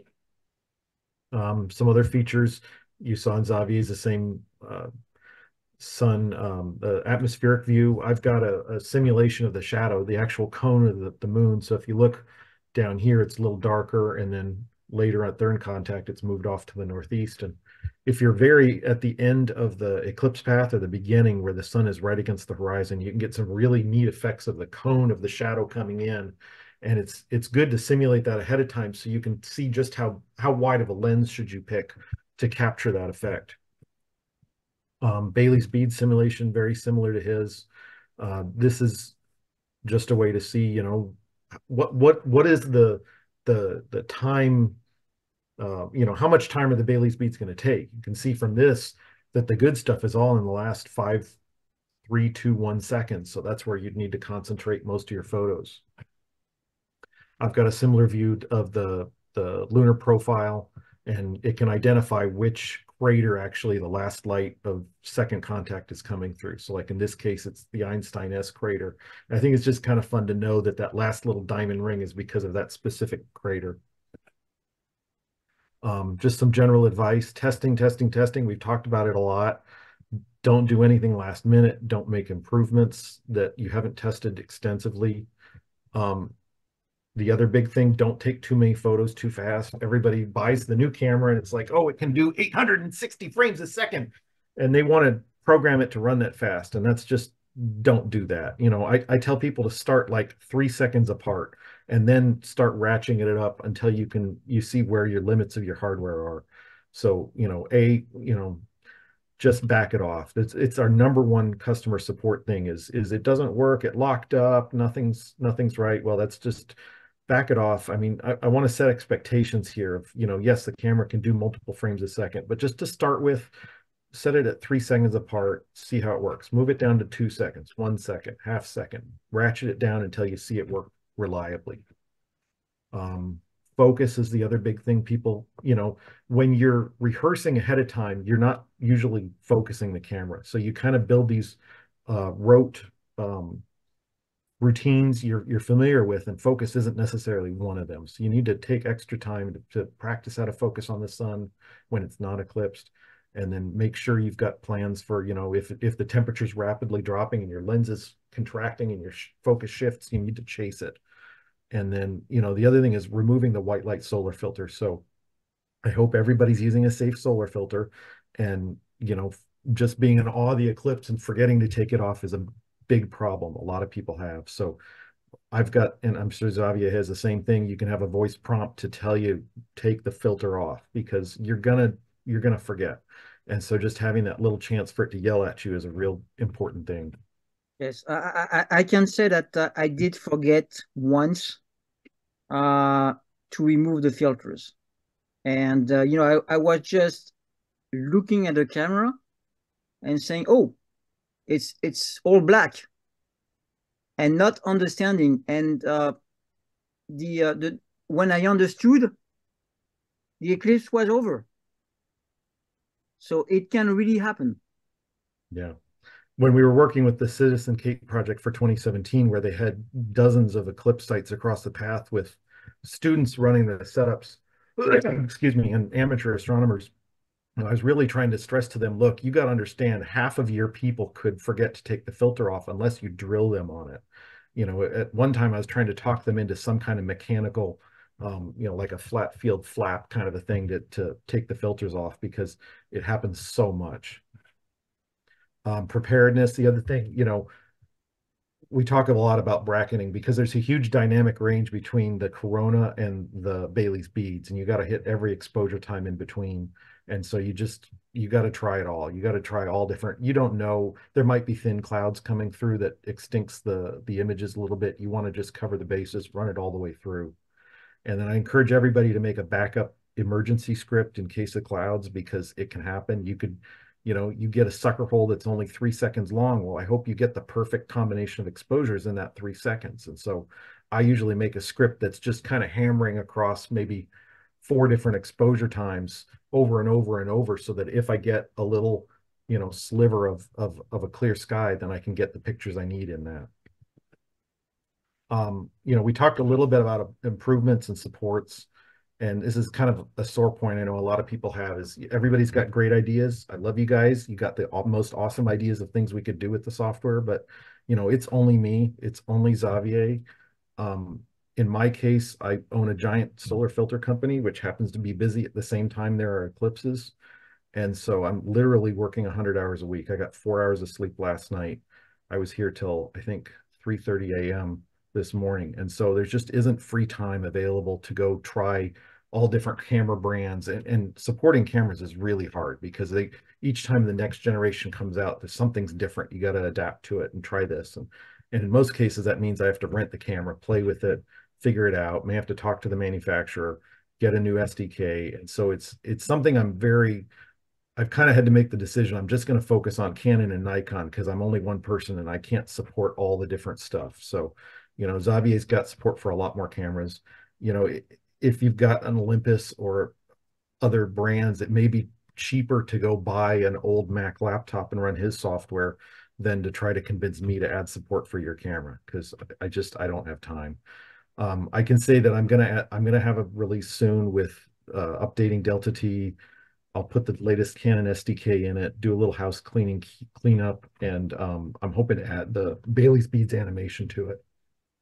So I think at this point I will fire up Eclipse Orchestrator, and You'd probably hear some dings of my camera turning on. So the software is very similar to Xavier's. Generally, when you fire it up the first time, you're going to want to set your location. You know, pick your observing site. I think this one is Carbondale, Illinois for the 2024. You know, hopefully you know generally where you're going. Enter that. If you have a GPS hooked up, you can click the Take GPS button. And so this is where I'm sitting right this second, but this is where my observing site would be. So I'm not going to push Take GPS because I'm not going to be here for the eclipse. And then the software will show me that, okay, at this Carbondale spot, the umbral duration is 4 minutes, 8.3 seconds. And if you were going to go to the actual center line, you'd actually lose 0.2 of a second because of the shape of the moon. Excuse me. Next thing you set up is the hardware configuration. That's where you pick your camera. So you drop down here and say, okay, I've got this camera hooked up. Give it a short name. You can type whatever you want here. Tell it what your lens focal length and aperture is. And quite a few people have trouble where camera won't show up here. That could be for any number of reasons, like a cable problem, if you've got some other application using the camera, if you've got too many files on the chip and it's taking too long to load. There's, you know, sometimes we just have to work through it. Fred said one important thing is that try to, in fact, have an empty memory card in the camera, because if there are too many pictures on the memory card, it may take, like, you know, a minute, in fact, for the camera to be identified, because sometimes all the pictures that are on the memory card have to be, in fact, read. Yeah. So, you know, as you're rehearsing, I mean, I hope you're going to rehearse this over and over and over.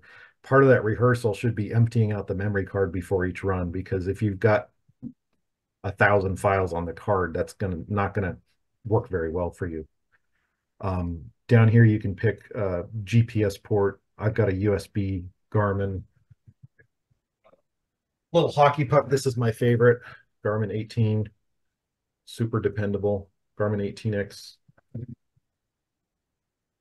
And I've just got it sitting over near the window there so it can catch some GPS sunshine. So right now you can see we've got 10 satellites locked, and my computer's clock is actually perfectly on time, which is what we want to see. Timing is a big problem. You know, if you're off by a couple of seconds on your computer's clock, you could miss stuff. I mean, twice I've traveled around the world for a 30-second eclipse. So you do have to have a plan for how you're going to sync the time on the computer. And, you know, if you've got a network connection, you can do NTP kind of updates, that's fine. But a hardware GPS is going to be much more dependable. Okay, so you got your camera set up, you've got your location set, we've got a plan for time. You know, the next thing is Script Wizard is the way a lot of people start, right here, first thing under the file menu. And this is basically which eclipse, which camera, where you're going to be, rehashing some of the stuff you've hopefully already entered. Set some preferences. What's the longest exposure you want to allow the camera to take? So if you're going to an eclipse that's 30 seconds, I don't recommend a 30-second maximum exposure time. You know, we're lucky that this one coming up is 4-ish minutes. So you could theoretically, if you want to get a deep Earthshine kind of view of the face of the moon, you could go up to an 8-second exposure or even longer to really get that. Aperture, ISO, what are your favorites? You know, certain cameras have a sweet spot for noise, you know, for processing later. So I generally use lower ISOs, and then I'll take repetitive images and stack them just like you would with a nighttime astrophotography. So there may be things where if you have a short eclipse, you don't have a lot of time, you might want to bump your ISO up just so your exposure times come down. And then I always recommend raw file types. I mean, raw plus a JPEG is the best if your memory card is fast enough, because then you can rip a JPEG off of there and post it to social media real quick. But raw is what you want to have for processing data later on. And then right here, you see this minimum spacing between exposures, 3 seconds. That's where I tell people to start. You know, you can set it, you notice it goes out to the second decimal point. So you can set it a lot smaller. And if you've rehearsed it and you know what your hardware can do. All right, so we go next. This is the screen I showed earlier where you pick which phenomena. You know, we'll just, and you could come back to this. I'll show you what to do there in a second. So we hit finish. It thinks about it for a minute, and then we see a script popped in the bottom. So at that point, you can do a number of different things. You can edit it with the script editor, and this is a way to scroll down through and you can see what it's done. So it's got a 400th of a second, 200s. It's just stepping down the line. It's got entries in here for the Earthshine, stars, the partial phases you see are right here. So if you want the partial phases with a different exposure time, you can just drop it down and fix it. And then you can click visualize here. And this is that graph. So we have brightness on the vertical axis and we have time on the horizontal. And what we can do is zoom in and see each little, maybe hard to see on some people's screens, but there's a black dot, which is the start of the exposure, and then the red bar is the length of it. So you can see just before second contact here, we've got some diamond ring photos followed by some Bailey's bead photos. And these little colored backgrounds are showing you the recommended exposure range for Bailey's beads, for diamond ring, for partial phases with the filter on. And then over here would be chromosphere prominences and the corona. Let me zoom out. So you can take a look at your script this way, and you can see in this case, there's a hole where there's a few seconds where there's no pictures being taken. And so you could just go ahead and insert things in the script. So we could just go down here and, you know, anywhere basically you can insert a line, insert pictures. You could also go back to the script wizard. I'm just going to click through it quickly here, and you could say, okay, we've got more time. We can bump up one of these other things, you know, like, okay, let's take more chromosphere pictures in that time. And then that'll help fill in that that little dead time. So now we've got 4 pictures instead, and looks like I could even afford another 2 or 3 in there.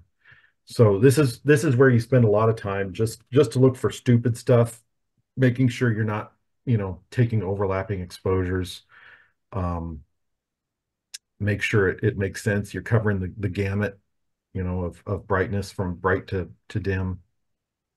And then at this point, you know, once you've built something that looks plausible, it's time to try it. So you would go over here to camera. Hopefully you've got the camera live and connected. I've got my 5D Mark II with a 100 to 400 lens right here. And if I hit push shutter, we should hopefully be able to hear that click. We can also just fire off a setting of, you know, okay, I want to see, like if you're out on the sky and you've got your filter on, just looking at an uneclipsed sun, you could screw around and figure out what exposure time it likes and take it with that. There's also a global exposure compensation right here. So this is like, if you've got high thin clouds and it's making everything dimmer, you may want to bump up, you know, a certain number of stops to fudge the numbers on eclipse day. So that's not something you would normally use. It'd be like if you're having a bad day and there was a giant forest fire and you're looking through a ton of smoke and everything's too dim, and you've done some test exposures and you know you're running dimmer than you should be, you could bump it up a certain number of stops to compensate for that.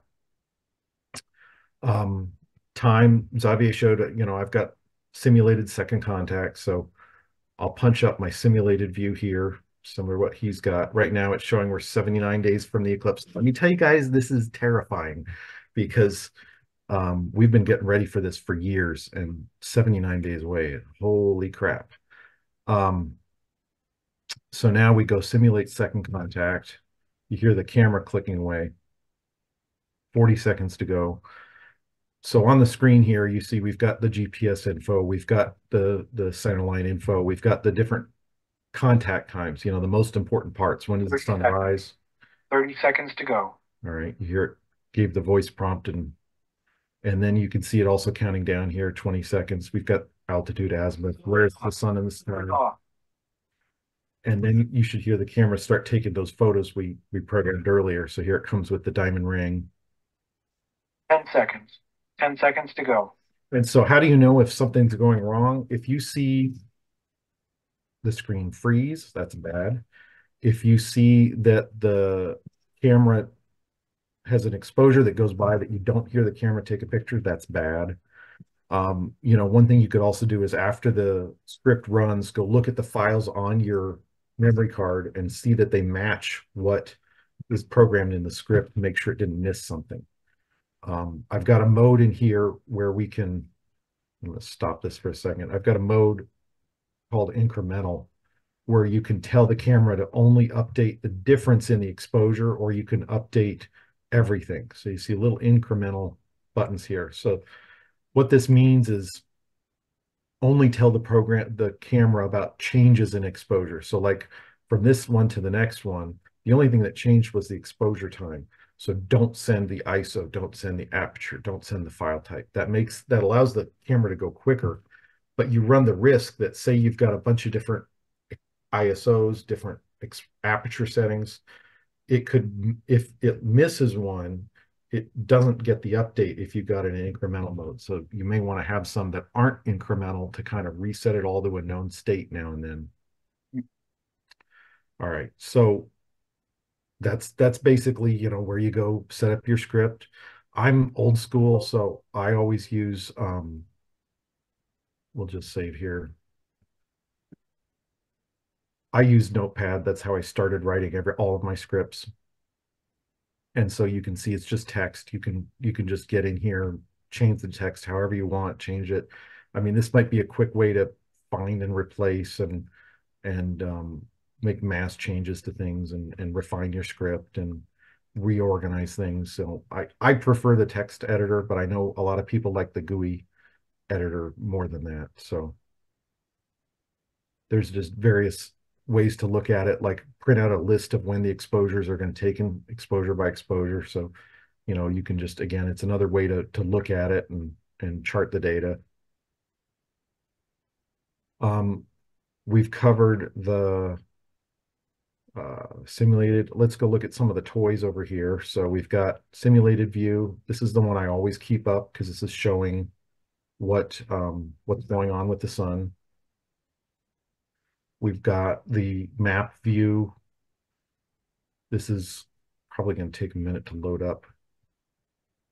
So I think I left it with the satellite view on. 30 seconds. 30 seconds to go.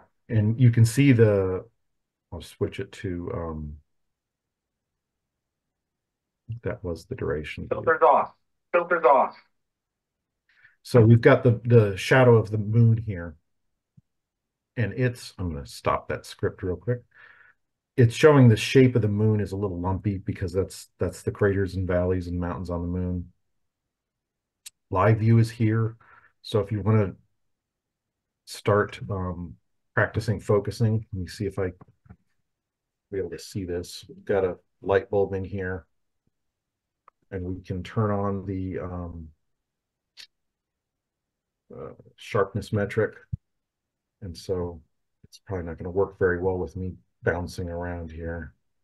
Hopefully the number goes up as it gets sharper there. You see we went from 2000s to 4000s as I focused it. So that's a good way to, on Eclipse state, make sure you're in the best focus you can be. Lunar limb profile. I showed you this earlier. You can move your mouse around and it'll tell you which crater that is, or mountain, or whatever. We've got the sky view. So this is, bring this in the center here. So you can see the sun, the planets, you know, the 0, 1st, maybe 2nd magnitude stars. And then if we switch it to second contact, you see the shadow coming in the southwest. You know, it's darker down here than up here. And then third contact, you see the shadow has moved up to the northeast. This gets fun at the end of the eclipse path. When the sun is pretty much overhead, it's less of a interesting thing to do. And you can just turn on off various things. Let's talk about Bailey's beads. So this takes a little bit of time to compute. And so here, this is actually kind of a fun one here. You see in Carbondale, Illinois, this is third contact, and there's actually going to be, in the last couple seconds, it's going to break up into multiple beads. This is actually kind of pretty spectacular, I think, the way it's going to be. Let's go look at second contact. Given a minute to compute here. And so here you see it's a little bit tighter. So, you know, you have diamond rings. A lot of times classically it's one crater and you get just down to one single point. And so this is a little bit more typical on this second contact. Third contact looks like a lot of fun, actually. I've had, I think 2005, I was in the middle of the Pacific Ocean, west of the Galapagos Islands, and we had two giant separated beads, and it was really spectacular.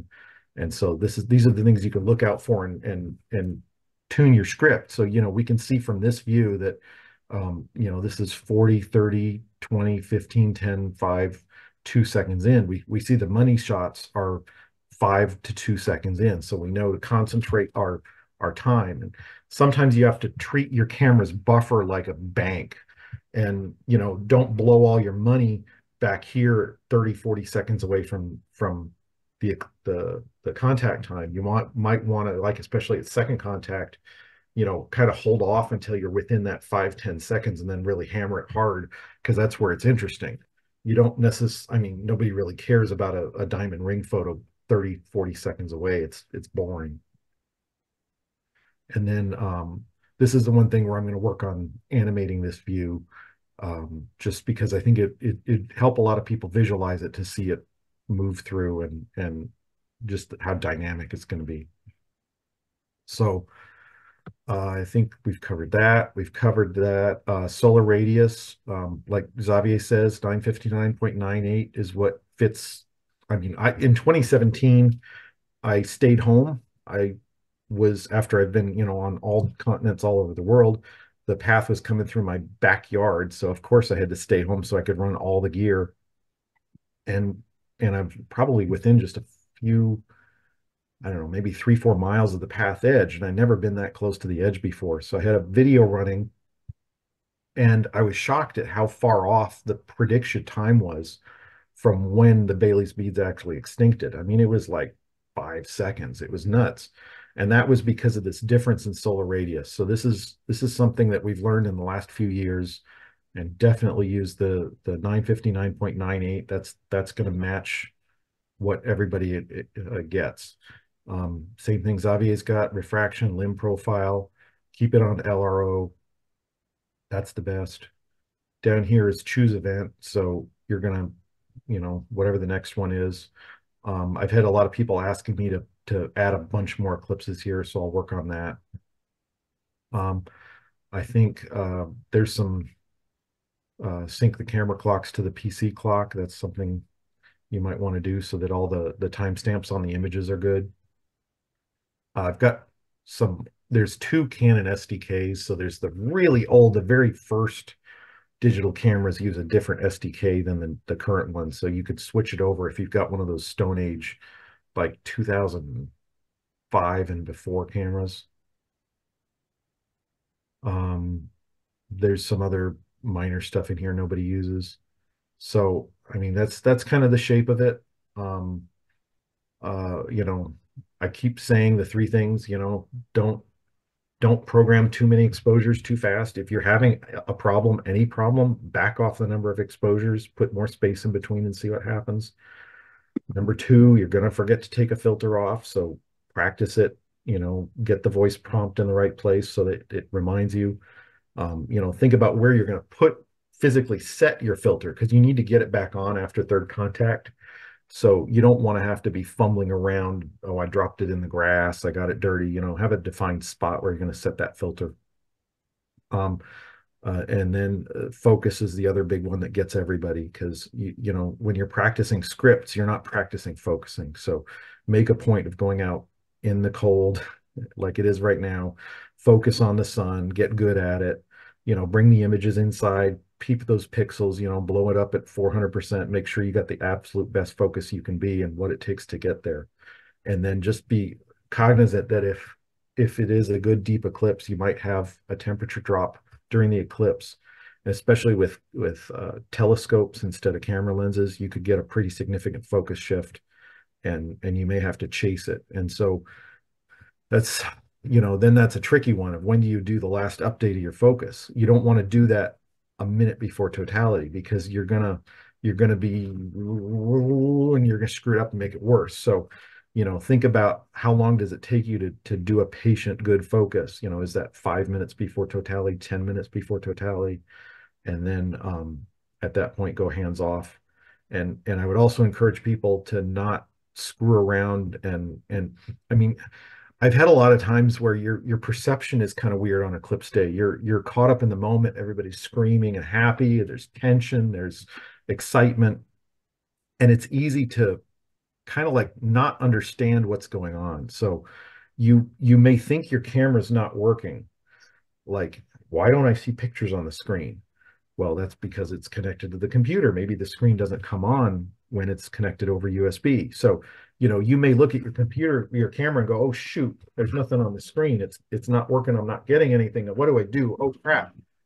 You got to extinct those fears. You got to be sure to keep your emotions under control, not worry about it, trust in your rehearsals, and test. Don't wait to the last minute.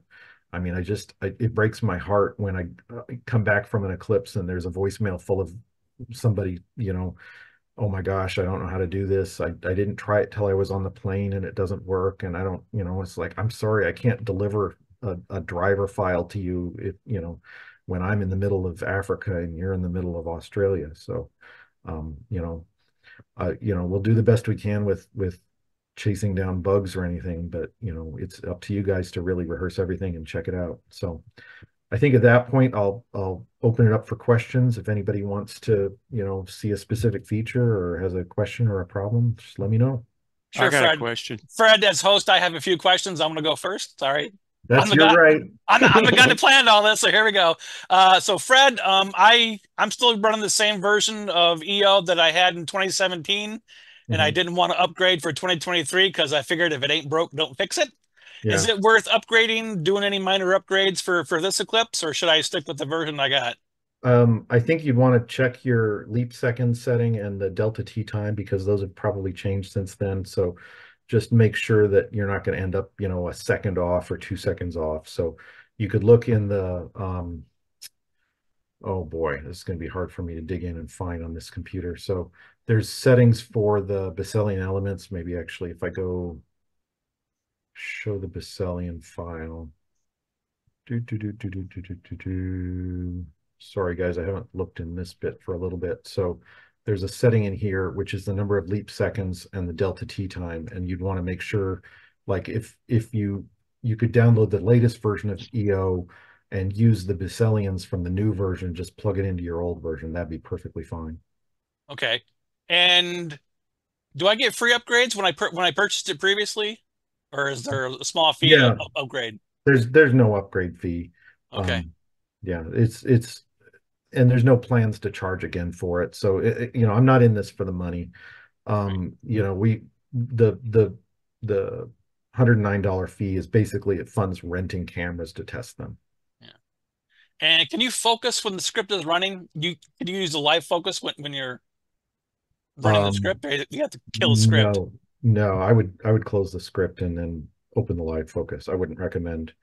Usually, if you've got, like, during the eclipse, you've got partial phases.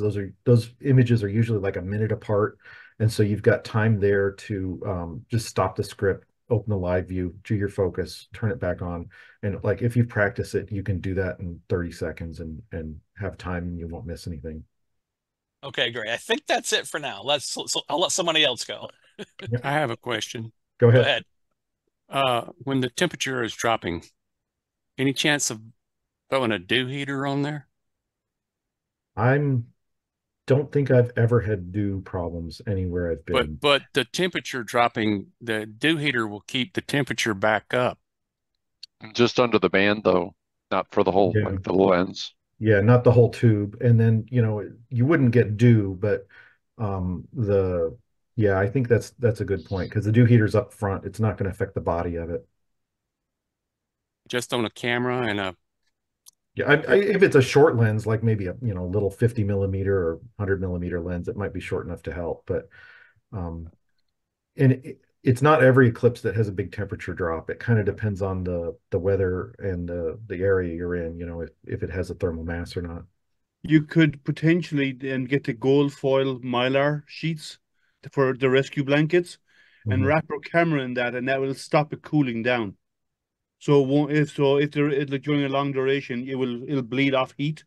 But if you wrap it with the thermal foil, that for the rescue blankets, that will actually decrease the heat bleeding off your camera and sustain its temperature. Sounds like a good idea. Go ahead, John. I just saw that you had a 400 millimeter lens in your test script over here, and you just talked about a 50. Is there any recommended particular full frame sensor, not a crop frame, that you prefer? Honestly, I've stuck with my Canon 5D Mark II because there's nothing wrong with it, and that's a full frame camera. I like that one. Yeah, I meant lens. Yeah, lens I've used. The 400 is the one I use when I'm traveling. I've used an AT111. That's about 700 millimeters. That's pretty good on a full frame chip. I don't think I'd go over 1,000 millimeters in focal length because that would get pretty tight and your tracking have to be pretty good. It can be hard to set up a polar alignment in daytime. And so all you can do is drift alignment. So I encourage people to not get too crazy high power.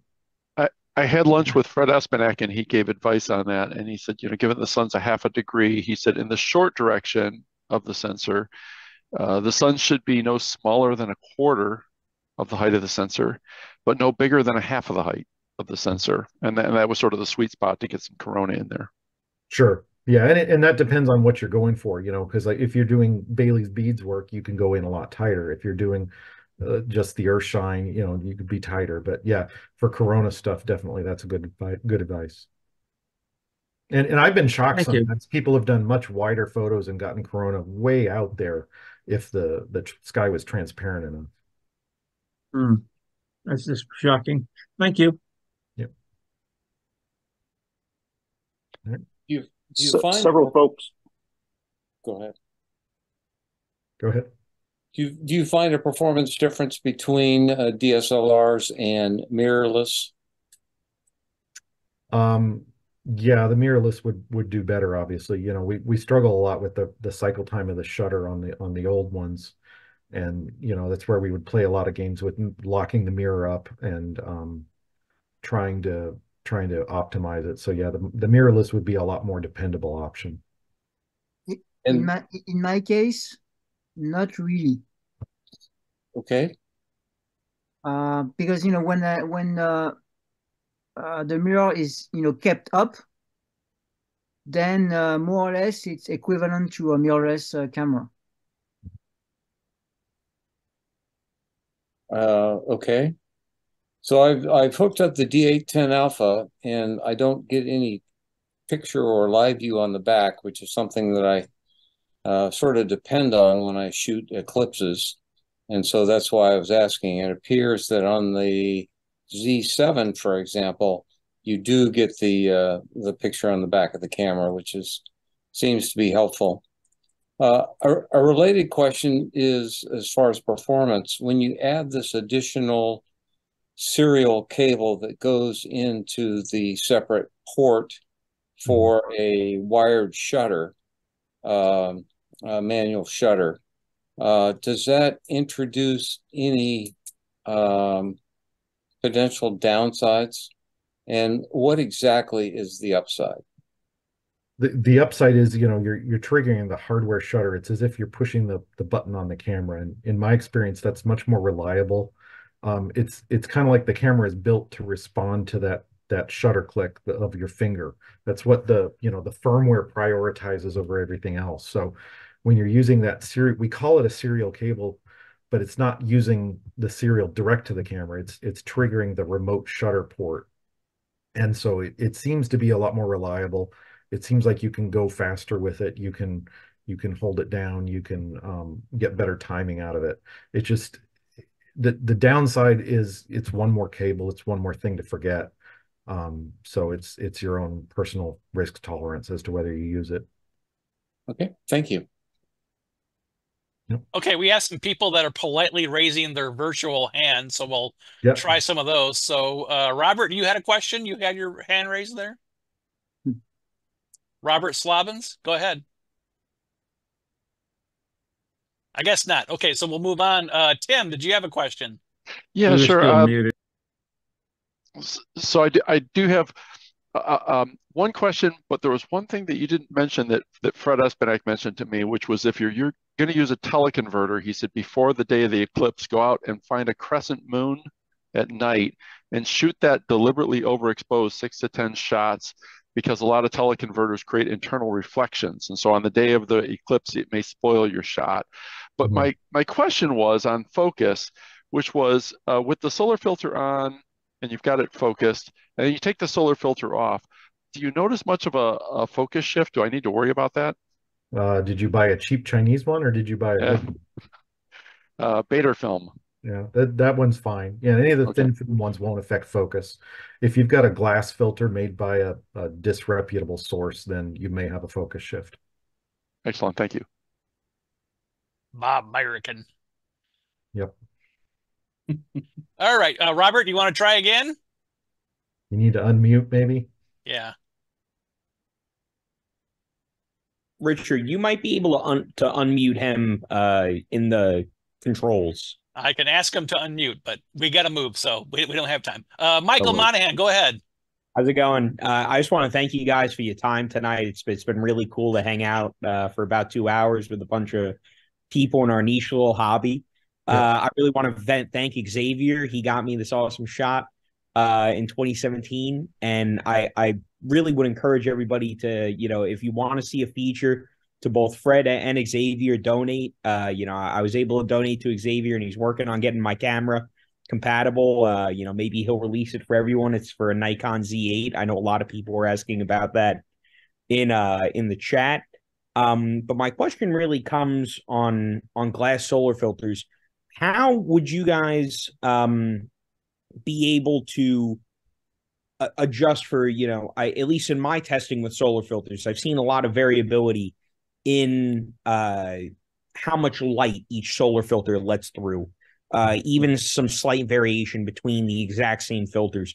Is there any consistent way you guys have to either test for that, or maybe try to get a solar filter that really only lets through one amount of light? I just wonder if you guys had any input on that. We make solar filters, so we struggle with this every single day. One of our frustrations right now is the ISO standard for Eclipse classes has an incredibly tight uniformity standard of, I think it's 10%. And that's causing a huge problem for the industry to be able to make film that with that tight of a uniformity across the frame for Eclipse classes. So, we struggle with this every day. And, as far as, is it ND 4.8? Is it ND 5.1? There's no industry standard as far as what it's supposed to be. A lot of people will say ND5. Well, is it ND 5.0 or is it ND 5.4 rounded down to ND? There's no way to know. I suppose you're paying for things, does the manufacturer specify that it's ND 4.9 to ND 5.1? Well, that tells you something. But otherwise, the only thing you can do is go shoot the uneclipsed sun, look at your exposure times as compared to what they should be. I always used Fred Espenak's guide in his old Eclipse bulletins. And so he would give you, it's basically a Q value of what the brightness should be and what the exposure time, ISO and aperture, mathematically works out to. And you can compare your setup to what he says, and that'll give you an idea of where you're at, and you can adjust your exposures. And but that's one reason why I say bracket, because you just don't know. You could do all that work of figuring out that your filter is an ND 5.03, and then a cloud comes through on Eclipse day and everything's off. So just running it through the gamut to get you what you need to process later is the best way to handle that. Yeah, I agree with Fred. The only filter that I say is reliable on the ND value is the Bader Miller film. All the others, there is a huge variance. So you can buy one and then 2 months later you buy another one, same brand, same maker, and well, you have a stop difference. So it's a challenging thing to make. I mean, we've been struggling to make Inconel glass solar filters here, and we actually took orders for some at some point because we were so close to getting it working. But in the end, we refunded those folks because we could hit the uniformity, we could hit the ND number, and then there'd be like 2 pinholes in the filter. You just can't have pinholes in your filter, right? And so it's like we've got all these different variables we're trying to control. We're trying to control the Inconel thickness. We're trying to control the cleanliness, the thickness, the wavefront uniformity. It's like, and for $100, we can't hit all the numbers perfect enough. So, we're only, like us right now, we're only selling the film filters. Personally, I don't like the Botter film as much because it's silver on the inside. And if you have a light leak around the edge of your filter, that could reflect in and kind of do some weird things during the partial phases. So, if you've got that kind of film, just make sure it's totally light tight around the front of your scope. Daryl Rogers, go ahead with your question.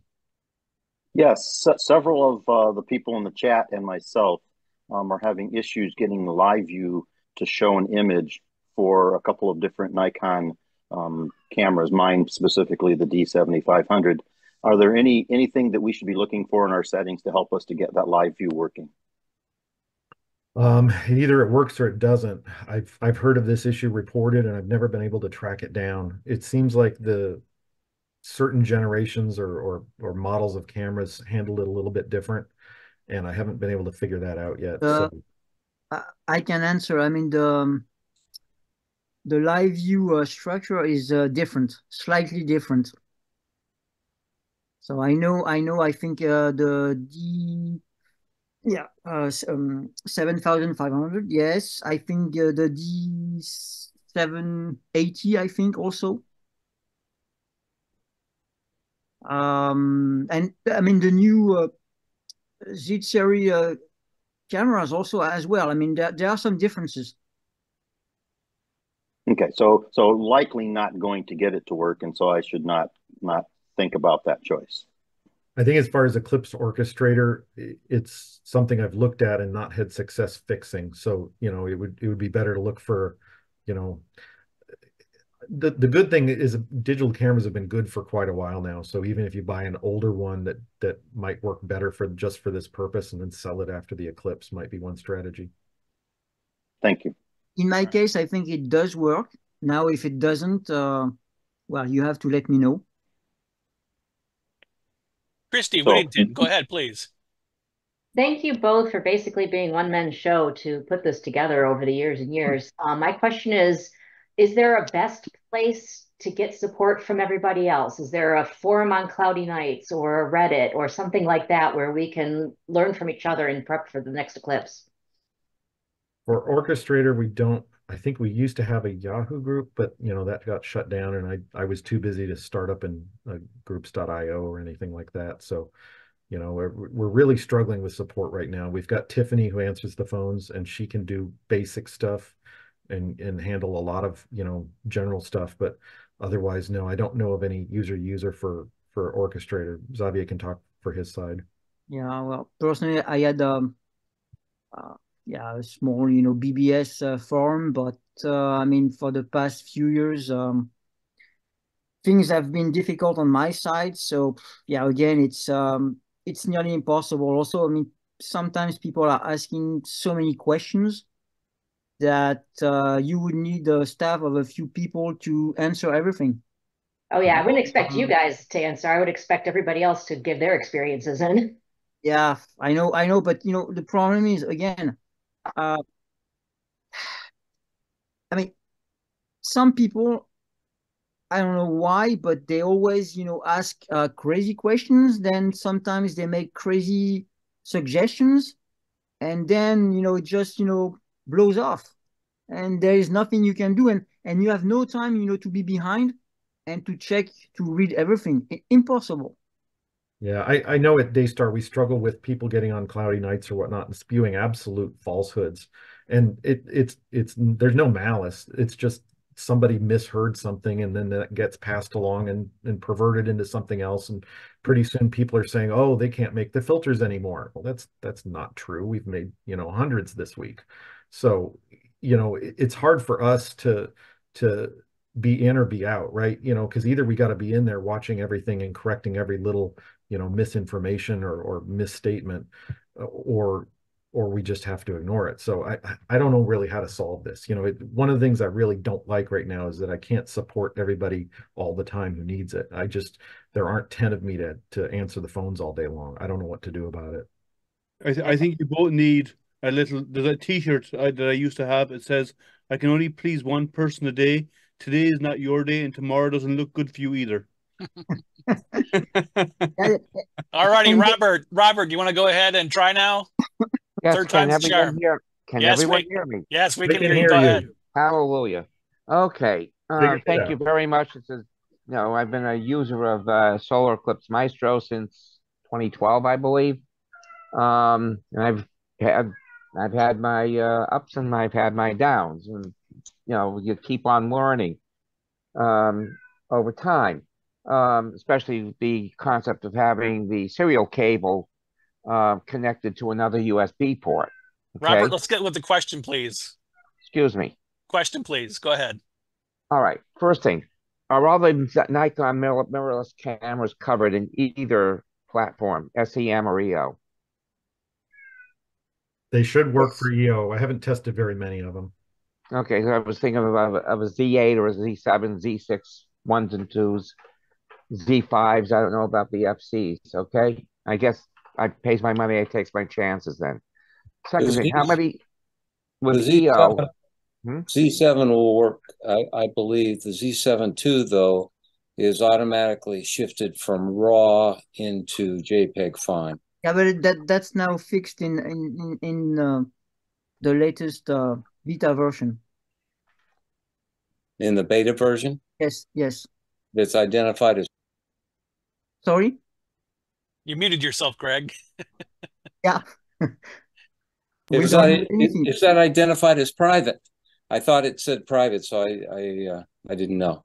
Well, a used Z7 is cheaper than a used Z7 II. We got to keep on to budget here. I'm okay with that. And the D850s are supported. That should work fine, correct? Yes. Okay. I would like to test everything using the GPS, and I could do it from here in Chicagoland, where there will be a total solar eclipse in 2099.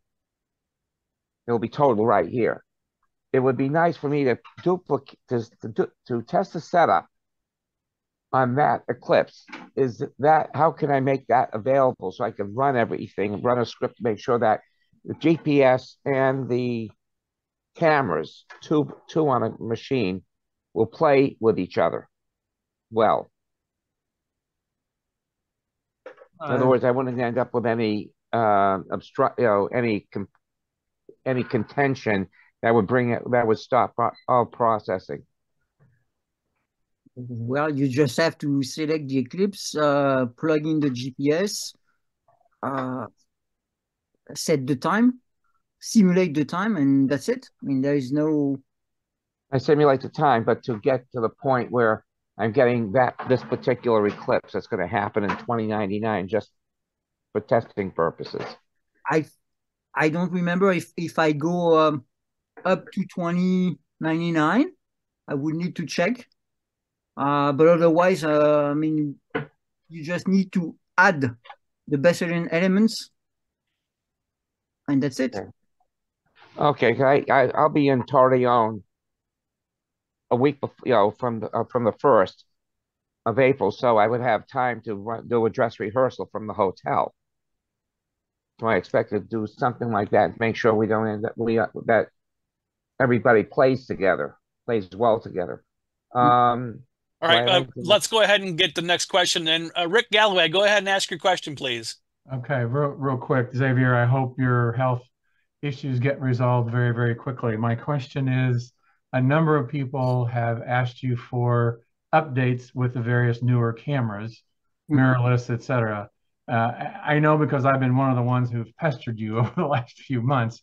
My question is, do you expect to release a smaller update for Solar Eclipse Maestro within the next 30 to 60 days or so. Yes, I hope later this month or early February. Great, thank you. All right, Grady. Great. Let me post something in the chat there, and let me just do a few plugs for the Kalamazoo Astronomical Society here. So just Robert, please, please. Okay, so we have the Introduction to Amateur Astronomy lecture series going. We just had part 1 last Saturday. Part 2 is this coming Saturday, January 27th. If you have not registered, you can follow the link in the chat and register for the Introduction to Amateur Astronomy lecture series. Part 2, of course, as you can see, is on discovering the night sky, which is basically everything you can see in the sky with just your eyes alone. Basically day or night. I got to work on that title. And our eclipse series continues on Friday, February 2nd at 7:00 p.m. Eastern Standard Time. And our very special guest, again, is Dr. Michael Zeller, who you may know better as the Mr. GreatAmericanEclipse.com guy. So we all know Michael Zeller. We all know his website and his fantastic maps. Hopefully, he'll be joining us here in Kalamazoo, weather permitting. But if you can't join us in Kalamazoo at the Math and Science Center, you are more than welcome to join us on Zoom. So again, follow the link in the chat to register. And many of you know we have a very nice remote telescope in Arizona, so please join us for our online viewing session. This is the last of the season, by the way, on February 3rd at 9 o'clock. Again, that's Eastern Standard Time. And basically, for about 2 hours, we just take a tour of the night sky with the telescope in Arizona virtual or on Zoom. So it's basically like your EAA, your electronically assisted astronomy session. And of course, the Kalamazoo Astronomical Society is selling its eclipse shades on its website in our little shop called the Sky Shop. And so, of course, you can purchase eclipse shades from us for $3 a pair. Remember, we're an astronomy club. We don't get tax money. We're not a profit group. We don't get endowments. Besides member dues, this is the only way we have to really help our budget to bring you activities like this and to help maintain our facilities. So there's just a quick plug for various things for the Kalamazoo Astronomical Society. So again, I want to thank Xavier and Fred for joining us. Fred, I hope you feel fine, but Xavier, I hope you get out of the hospital real soon. So again, I just want to thank everyone for joining us for the astrophotography SIG group and this installment of the Eclipse series. Thanks again.